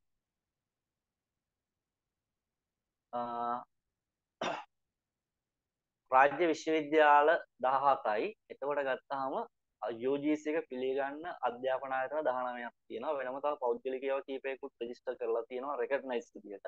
ඒ වගේ UGC එක විසින් අනුමත හෝ හඳුනාගත්ත පාඨමාලාවක් නම් ඔයා ඉගෙනගෙන තියෙන්නේ. ඒක කැම්පස් එක රාජ්‍ය විශ්වවිද්‍යාලයේ කියන්නේ අභ්‍යන්තර උපාධියක් හෝ මේ වෙන්න පුළුවන්. එහෙම නැත්නම් ඒ පාඨමාලාව අදාළව තියෙන විෂය ටික අනුව ඒක පිළිඅරන් තියෙන එකක් නම් UGC එක වලට අවස්ථාවක් තියෙනවා. එහෙම නේද අපේ ගැසට් එකේ තියෙන්නේ. විශ්වවිද්‍යාල ප්‍රතිපාදන කොමිසම සභාව අනුමත හෝ හඳුනාගත් කියන ලක්ෂණ දෙක තියෙන්න ඕනේ. හරිද? පොලිටිකල් වලින් කියන්න බෑ නේද? ව්‍යවස්ථානුකූල එකක් අරුවන් අහනවා ස්පෙලින් බලනවාද කියලා. දැන් මෙහෙමයි. වචනේ තේරෙන විදිහට ඉතින් නමක් ගමක් ඇහුවොත් නම් ගැටලුවක් නෑ. MSTQY වගේ එකක් නම් ඒවා ඒ විදිහටම ලියන්න ඕන. ඒකෙත් අවස්ථාවේ සහ ප්‍රශ්න ස්වරූපය අනුව තමයි දැන් අපි හිතුවොත් කන්නංගර කියලා බින්දුව නැතුව අල්නයන තිබ්බා කියලා ලකුණු කපන්නේ නැහැ සිංහල භාෂාව නෙමෙයි නිසා CWW කන්නංගර කන් කියවම නිකන් නෑ අර කොහොම නෑනත් ලියනවා දන්තද නෑනයි මූත්‍රජ කොහොම ලිව්වත් මේ මකුරකට කැපෙන්නේ නැහැ. හැබැයි ඉතින් අර ෆැක්ට් එකක් මොනවා හරි අවශ්‍ය කරන ඒ කියන්නේ අපි ඒ වචනේ අර්ථය විකෘති නොවන එකක් නම් අපිට ඒක අය විදිහටම ලියන්න වෙයි. තාමනද දේශපාලනය ගැන අහනකොට ඉතින් මම කියන්නේ දේශපාලන පත්තින් සාමාන්‍ය ව්‍යවස්ථානුකූල ගුරු විභාග සම්බන්ධ වේම නම් ඉතින් ඔය පළාත් සභා විභාග සම්බන්ධ විවිධාකාර කතා තිබ්බට සෑහෙන දුරකට පිරිසුදුයි අපේ අපිරිසුදු තැනුත් අතරින් පතර චුට්ටක් ඉතින් කුණු තියෙන්න පුළුවන්. ඒක ඉතින් මට හරියට කියන්න බෑ මම මේක ගැන දැනුවත් නැහැ. يعني හොයලා නැහැ. හොයලා බලන්න ඇත්ත මූලාශ්‍රයන් නැහැ. මොකද හොරකම් කරපේකා කියන්නේ නැහැ. SCQI කියන්නේ School Education Quality Index. එතකොට පාසල් අධ්‍යාපන ගුණාත්මක දර්ශකය සිංහලේ. අනුමාන ඉංග්‍රීසි මීඩියම් පාස් පේපර්ස් කියන එකක් නෑ පුතේ. දැන් පාස් පේපර්ස් සාමාන්‍යයෙන් අධ්‍යාපන අමාත්‍යාංශයේ වෙබ් එකේ තියෙන දකුණු සබරගම විතරයි. එතකොට අනිත් විභාග වලට දාලා IQ ගොඩක් පේපර්ස් තියෙනවා. ඒකලම පේපර්ස් 5-7ක් දාලා තිබ්බා වලට. ටීචින් වලට දාලා ආපු IQ පේපර්ස් ඒ විදිහටම අප්ලෝඩ් කරලා නැහැ. පාස් පේපර්ස් ගන්න තියෙන ක්‍රම දෙකයි තියෙන්නේ. එකක් තමයි අපි සාමාන්‍යයෙන් විභාගයකදී අපේ කෙනෙක් අපි ලියවන. එයා යන්නේ විභාගයට යන්න නෙමෙයි. සාමාන්‍යයෙන් අපි කෙනෙක් දැන් අපි ගත්තොත් මේ පන්තියේ දැනටත් අපි වෙනුවෙන් අපිට ප්‍රශ්න ටික කියන්න දෙන්නෙක් විතර දැනටත් ඉන්නවා අපි පන්තියට එකතු වෙලා. ඉතින් එයාලා එක්සෑම් එකක් කියාට පස්සේ ඒ තියෙන ප්‍රශ්න ලැයිස්තුව මට දෙනවා. ඒ කට්ටියගෙන් මට ලැබෙනවා ප්‍රශ්න ටික විභාගය ඉවරෙච්ච ගමන්. ගොඩක් ඒ එක ක්‍රමයක්. එකක් තමයි සමහර විභාග ඒ කියන්නේ මුල්ම කාලේ අපිම ලියපුවා තියෙන. අපේ වයස සීමාව 35ට අඩු කාලෙදී අපිම ලියපු අවස්ථා තියෙනවා. ඉතින් ඒ කියන්නේ ඒක පාස් වෙන්න ගිහින් ජොබ් එකට යන්න නෙමෙයි ඇත්තටම පේපර් එක ගන්න තමයි. වෙන ක්‍රමයක් නෑ. ඉංග්‍රීසි මීඩියම් සම්බන්ධව ගත්තොත් මෙතන තිබිච්ච එක වචනයක්වත් ඔයාලට එහෙම අමාරු වචන වලින් ඇවිල්ලා නෑ. දැන් ආචාර දනුව එතික්ස් නේ. ඒ වගේ සාමාන්‍ය වචන තමයි තියෙන්නේ. එහෙම නැතුව ඔයාට ලේසියෙන් අල්ලන්න බැරි වචනයක් තියෙන තැනකදී අපි ඒක in brackets දෙනවා. ඒ කියන්නේ වරහන් ඇතුලේ අපි ඒක දානවා. ඒක print කරලම දෙනවා. සමහර වචන තියෙනවා ඇත්තටම මෙහෙම දෙන්න ඕන දේවල්. දැන් මේකේ ප්‍රජාතන්ත්‍රවාදී සාකීම වදන ඩෙමොක්‍රසි එඩියුකේෂන් වචනේ ටක් ගාලා තේරෙනවනේ. එහෙම වචන අපි ආයෙ වෙනම ඉංග්‍රීසි වලින් උගන්වන්න යන්නේ නැහැ. ඒක අපේ ලෙක්චර් එක ඇතුලේ හරි කතාව යන වෙලාවත් එක්ක අපිට පුළුවන්කම තියෙනවා කවර් කරගන්න. අලු ලෑල්ල කියන එක ආයෙ වෙනම බ්ලැක් බෝඩ් කියන එක කියන්න ඕනේ නැහැ. ඒ වගේ අපිට එහෙම ගලප ගන්න පුළුවන් වචන ටික අපි එහෙම යනවා. බැරි එකක් තිබුණොත් දැන් සාක්ෂරතාව කියන වචනේ අපිට වචනේ දන්නවනේ කොහොමදත් ඒ එන වචන අමාරු වෙන තැනකදී අපි ඉර කරගන්න තැන් වලදී බේරලා දෙන්න. ඒක අනිත්ව සාමාන්‍ය සරලව ගත්තොත් එහෙම. ඒකෙදි ගොඩක් වෙලාවට ඉංග්‍රීසි මීඩියම් ඔය වචන තේරෙන්නේ නැත්නම් පොඩක් ට්‍රාන්ස්ලේට් එකකට දාලා අපිට ඕන තරම් වෙබ් ට්‍රාන්ස්ලේටර්ස් තියෙනවනේ දැන්. යූස් කරලා පොඩ්ඩක් හොයා ගන්න පුළුවන් මට්ටමේ සරල වචන තමයි තියෙන්නේ ගොඩක් දුරට. IQ වලදී නම් අපිට ඒක කව කරගන්න පුළුවන්. මොකද ගාන කොහොමත් හිතෙන් හිතන විදිහ අපිට එක හින්දා සාමාන්‍ය දැනීමේදී අවශ්‍ය කරන වචන ටික දෙනවා කියන්නේ ඒක බේරලා දෙන්න හැම වචනයක් මිදින් පේපර් එකක්ම ඉංග්‍රීසි වලට print කරලා ගන්න බෑ මේ තියෙන කාල සීමාවත් එක්ක. හේතුව මගේ පන්තියේ පේපර් එක හැම වෙලාවකම මේ සතියේ මම හදනවා. ඒ කියන්නේ හදනවා කියන්නේ මම පරණ ප්‍රශ්න අයින් කරනවා. ඒකලා අප්ඩේට් ටික හදලා ඒ ටික ගන්නවා සතියකට සැරයක්. ඉතින් එතකොට මට ඒකට යන කාලයත් එක්ක පරණ පේපර්ස් දෙනවා නම් ඉංග්‍රීසි දෙන්න පුළුවන්. ඒවා අහන්නේ නැහැ දැන්. කියන්නේ ඒ වගේ අහන්න පුළුවන් බලංගු කාලේ ගිහිල්ලා ඉවරයි. හේතුව මොකද දැන් ඔය කඩේකින් පොතක් ගන්නවා කියලා හිතන්නකො සංඛ්‍යා දත්ත තියෙන 2018 19 පොරිම තියෙන. ප්‍රශ්න 2019න් පස්සේ හදපුවා නැහැ. ඒව අහනවාද එතකොට පේපර් එක ගොඩාක් දුරට කියලා ඔයාටම හිතන්න පුළුවන්කම ලැබෙයි. ඉතින් ඒ නිසා අපි අලුත් ප්‍රශ්න අලුත් අප්ඩේට්ම තොරතුරු ඒ වගේම මූලාශ්‍ර ඔය තුනම අපේ පන්තිය යනවා. අපේ පන්තියේ කොටස් 3යි. එකක් තමයි මේ ලෙක්චර් ටයිම්. තුමායි කතා කරන කාලය. ඒක ඇතුලේ ඔයා හොඳටම දන්නවා දැන් අපි ඒක කරන් යන විදිය. ඒක වටපිටාව නැහැ, කෝල්ස් මොනවත් නැහැ, මේ නැහැ. ඔයාලට බලන් ඉන්න විතරයි තියෙන්නේ. රෙකෝඩින් එක දෙනවා. ඒක දවස් සාමාන්‍යයෙන් 5ක වගේ කාලයක් තමයි දැන් අපි මුලින් දෙන්න හිතාන ඉන්නේ. ඒක වෛරල් වෙනවා නම් කට්ටිය අපිට හොරෙන් ෂෙයා කරනවා නම් වගේ කාරණාවලදී අපිට ඒ කාලේ අඩු කරන්න වෙනවා. ඒක ඔයාලගේ අතේ තියෙන්නේ. ඒක අපි පස්සේ ගෲප් වලට දැනුවත් කරන්න. ඒක දෙනවා. ඊළඟට ඔයාලට ওই WhatsApp group එක දැන් අපි තාම බස්නාහිර group එක හදලා තියෙන්නේ. අපිට එකතු වෙනවා 100කට වැඩි ප්‍රමාණයක් මේ වෙද්දි payment කළා. මොකද ඔයාලගේ salary date එකක් හෙට හෝ අනිද්දා. ඒ කියන්නේ හෙට ගොඩක් අයට 25. සල්ලි නෑ ඇත්තම නමයි නැත්තේ. එහෙම තියෙද්දිත් අපිට එකතු වෙලා ඉන්න අය ප්‍රමාණයක් මේ ගැසට් එක නිකුත් කළා මේ සතිය ඇතුළේම. ඒක තව ඉස්සරහට වැඩි වෙනවා. ඒ group එක ඔයාලට message කරන්න පුළුවන් විදිහට හදලා තියෙනවා. ඒක ඔයාලා තාම දන්නේ නැතුව ඇති. ඔයාලගේ තියෙන ප්‍රශ්න අහන්න පුළුවන්. ඔයාලා ඉන්න payment group එක හැම වෙලාවෙම ඒක open message වලට. ඔයාලට ඕන ප්‍රශ්නයක් අහන්න පුළුවන්. ඒක අපේ class එකේ දෙවෙනි කොටස. තුන්වෙනි කෑල්ල තමයි ඔයාලා විසින් වැඩ කරගන්නා වූ කොටස. ඒක ඉතින් අනිවාර්යයෙන්ම ඔයාලගේ අතේ තියෙන දෙයක්. නලින් ප්‍රසන්න පළාත් සභාවේ රෙජිස්ටර් වීම සම්බන්ධව පහුගිය අවුරුදු දෙක තුන ඇතුලේ මේ වැඩ පිළිවෙලක් තිබ්බා. මම දන්නේ නැහැ මේ වෙලාවේ බස්නාහිර පළාතේ ඒක වෙනවද කියලා. එක් පොඩක් පළාත් සභාවට කෝල් එකක් දෙන්න. ඒක උපාධාරයෙක් විදිහට උපාධාරයෙක් ආවට පස්සේ සංගණනය සහ ඉදිරි රැකියා අවස්ථා පිළිබඳව ඒ තොරතුරු සඳහා රෙජිස්ටර් කරන එක පහුගිය අවුරුදු ගණනාවම කරන කාරණාවක්. ඉතින් මේ එක්සෑම් එකට බැරි වෙලාව ඒක ආය දිග මැසේජ් එක අපව පාරක් දාන්න මට ඒක සම්පූර්ණ කියව ගන්න බැරි වුණා. ඉතින් මේ පළාත් සභාවේ රෙජිස්ටර් වීම සම්බන්ධව පොඩ්ඩක් පළාත් සභාවට කෝල් එකක් දෙන්න. මේ වෙලාවේ උපාධාරීන් සම්බන්ධ ලියාපදිංචි කිරීමේ වැඩසටහනක් තියෙනවාද? ඒක ඔන්ලයින් තිබුණා පහුගිය කාලේ. ඒක ඇවිල්ලා ඇක්ටිව්ද කියලා ටිකක් චෙක් කරලා බලන්න. එක්සෑම් පාස් වෙලා බැරි වෙලාවත් මේන් සබ්ජෙක්ට් නැති වුණොත් එක්සෑම් පාස් වෙලා මේන් සබ්ජෙක්ට් නැති වුණොත් එතනදී අනිවාර්යයෙන්ම ඔයාලට මෙහෙමයි ඇඩ්මිෂන් එක આવුත් ඔයාලට එක්සෑම් එක පේස් කරන්න පුළුවන්. ඔයාලට ඇඩ්මිෂන් එක එනවද කියන එක උඩින් අනිවාර්යෙන් චෙක් අවුට් එකක් යනවා. එතනදී ඒ චෙක් එක ඇතුලේ ඔයාලගේ ක්වොලිෆිකේෂන් එක නැත්නම් ඔයාලට ගොඩක් දුරට සාමාන්‍ය ක්‍රමය තමයි ඒක දන්වනවා. ලිපියක් වගේම දන්වන අවස්ථා තියෙනවා. එහෙම නැතුනොත් ඔයාලට ඇඩ්මිෂන් එක එන්නේ නැති වුණොත් ඔයාලට ඒ අවසාන සතිය ඇතුලේ කෝල් කරලා නම්බර් එකක් දෙනවා. ඒ නම්බර් එකට කෝල් කරලා අපිට ඇඩ්මිෂන් එක එන්න තියෙනවා කියමුකෝ. එක්සෑම් එක 20 තියෙනවා නම් 10 15 අතරේනේ අපිට ඇඩ්මිෂන් එක එන්නේ. ඒ කාලේදී දාලා නැත්නම් අපිට ඒක කෝල් කරලා චෙක් කරගන්න ඕන ඩවුන්ලෝඩ් කරගන්න පහසුකම දෙනවා. එතනදිත් අපිට ඇඩ්මිෂන් එක නැත්නම් අපිට ඒ පිළිබඳව හොයා බලන්න පුළුවන්. එතනදී අපේ ක්වොලිෆිකේෂන් ඩ්‍රොප් වෙලා නම් අපිට එතනදී කියන්න අවස්ථාවක් තියෙනවා. යම් හේකින් ඇඩ්මිෂන් එක ආවට පස්සේ ඉන්ටර්වයුව එකේදී ඉතින් එතනදී තියෙන අනිවාර්යම සුදුසුකම් ටික පරීක්ෂා කිරීම සහ උසස්ම දුරුස්තාට තැන දෙන එක. එතනදී ගැටලුවක් ඇති වීමේ සම්භාවිතාවයක් තියෙනවා. ඒක නෑ කියන්න බෑ. යම් විදිහකින් ඔයා තමයි එතන ඉන්න ක්වොලිෆිකේෂන් ලයිස්ට් පාස් වෙලා ආපු හොඳම සුදුස්සා වුණොත් ඔයාට අවස්ථාව තියෙනවා. ඉතින් අපිට ගලපන්න බෑ කලින් හිතන්න ඒක අර කියන්න පුළුවන් කාරණාවක් නෙමෙයි. ඒක අවස්ථාව අනුව එන එකක් තමයි. සියල්ලම විභාගේ පාස් වෙන්න ඕනේ. පාස් වෙන්න තමයි අපි මේ වැඩේ සංවිධානය කරලා තියෙන්නේ. ඒ නිසා එහෙම කවුරුත් බය වෙන්න එපා. එක්සෑම් එක ගැන වගකීමක් ගන්න පුළුවන් හැකියාවක් තියෙනවා. IQ ඔයා ප්‍රැක්ටිස් කරන්න ඕන. අය වෙන මුකුත් කතාවක් නෙමෙයි. IQ වල තියරිස් ටික අපි ගණන් හදන ක්‍රම ටික කියලා දීපුවාම වේගය හදා ගැනීම නම් වාතයේ තියෙන. වේගය මදි වුණා කියන එක හැමදාම IQ වලදී එළියට එන කතාව. ජෙනරලයිස් වලදී හැමදාම කියන්නේ වෙලාව ඉතිරි වුණා කියන එක. ඒ කරුණ නැහැ නෙලියන්. එතකොට වෙලාව ඉතිරි IQ වල වෙලාව මදි. ඔය දෙක තමයි ඕකේ සාමාන්‍යයෙන් එන විදිහ. ඉතින් ඔය දෙක මොකක් වුණත් ඔය ලකුණු අපි ගත්තොත් මේකේ 60ක් 70ක් අතර ලකුණු ප්‍රමාණයක්වත් අරගන්න වෙයි මේ තියෙන තරගෙත් එක්ක. ඒක කරන්න බැරි දෙයක් නෙමෙයි. ඒක පුළුවන් වැඩක්. ඉතින් ඒකට දැන් ඉඳන්ම පොඩි ප්‍රොජෙක්ට් ප්ලෑන් එකක් හදාගන්න. මාස දෙකක් හිතන්න එක්සෑම් එකට තියෙයි කියලා. ඔක්තෝබර් මාසේ බලාපොරොත්තුව තියාගෙන වගේ ප්ලෑන් එකක් හදමු අපි. එතකොට සාමාන්‍යයෙන් ඒ ආසන්න කාලය වෙනකොට අපි අපේ වැඩ ටික ඕගනයිස් කරලා තියෙයි ලස්සනට. ඉතින් අපිට එතනින් එහාට මං හිතන්නේ කාලයත් එක්ක හැමදේම විසඳෙයි. අමාරු වෙන වැඩක් නෙමෙයි. රයිට්. ඔන්න ඔහොම තමයි දැන් මේ ටික කියන්නේ. එතකොට ගෲප් එකට දැනුවත් කිරීම කරනවා අපි. ඔයා ගෲප් එක බලන්න. අපේ ප්‍රී ගෲප් වලටත් අපි තොරතුරු සියල්ලම දෙනවා. ඒවත් බලන්න. ඔයාගේ යාළුවෝ ඉන්නවා නම් මිත්‍රයෝ ඉන්නවා නම් අපේ ගෲප් ලින්ක් එකක් දාන්න ඒගොල්ලන්ට. ඒ කට්ටියටත් උදව්වක් වෙන්න. අතුරෝ ඉන්නවා නම් ඒ කට්ටියටත් දාන්න. ඉතින් ඒකත් දාලා අපි කොහොම හරි ඊළඟ සතියේ පන්තිය පර්මනන්ට්ලි පටන් ගන්නවා.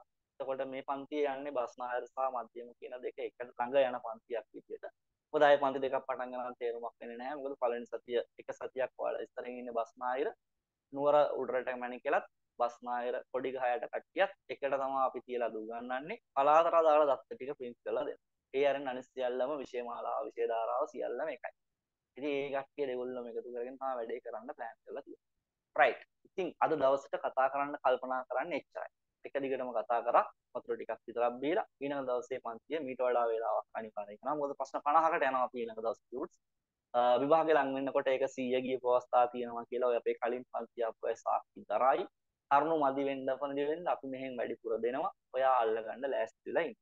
රයිට්. අද දවසට එතකොට මේ ඉරිදාවට පන්ති අවසන්. හෙට රෙකෝඩින් එක අනිද්දාට ඉඳලා ඔයාලගේ රාජකාරී කරන අතරෙම පන්තිය සම්බන්ධ වෙන විදිහ පේමන්ට් ඩීටේල්ස් කොහොමද ගෙවන්න ඕනි කොතනද ඒක කරන්න ඕනි කියන කාරණා සහ ඒ සියලුම විස්තර ඔයාලට පෝස්ට් එකක් විදිහට ලැබෙයි ඔයා ඉන්න ගෲප් එකට. ඉතින් නිදාගමු දැන් ගිහිල්ලා එහෙනම් කාලා බීලා ආය හම්බ වෙන්නේ මම ඉරිදා IQ සෙනසුරාදා. එහෙම තමයි මේ වැඩේ වෙන්නේ. මැද මොනවා හරි අලුත් තොරතුරක් තියෙනවනම් අපි ඔයාලට ගෲප් වල දැනුවත් කරනවා. එහෙනම් දැන් අද රාත්‍රියේ නිදා ගන්න කලින් අර වැඩේ කරන්න ඉස්කෝලේ මතක් කරගන්න. ඉස්කෝලේ ගියේ කොහොමද? මොනවද අරන් ගියපු අර වතුර බෝතලේ, මොනවද අරන් ගියපු කැම්පෙට්ටිය කියන තැන ඉඳලා මතක් කරගෙන යන්න. පොඩි සුන්දර මතකයක් වෙයි නින්දට කලින්. එහෙනම් හැමෝටම සුබ රාත්‍රියක්. ආයුබෝවන්.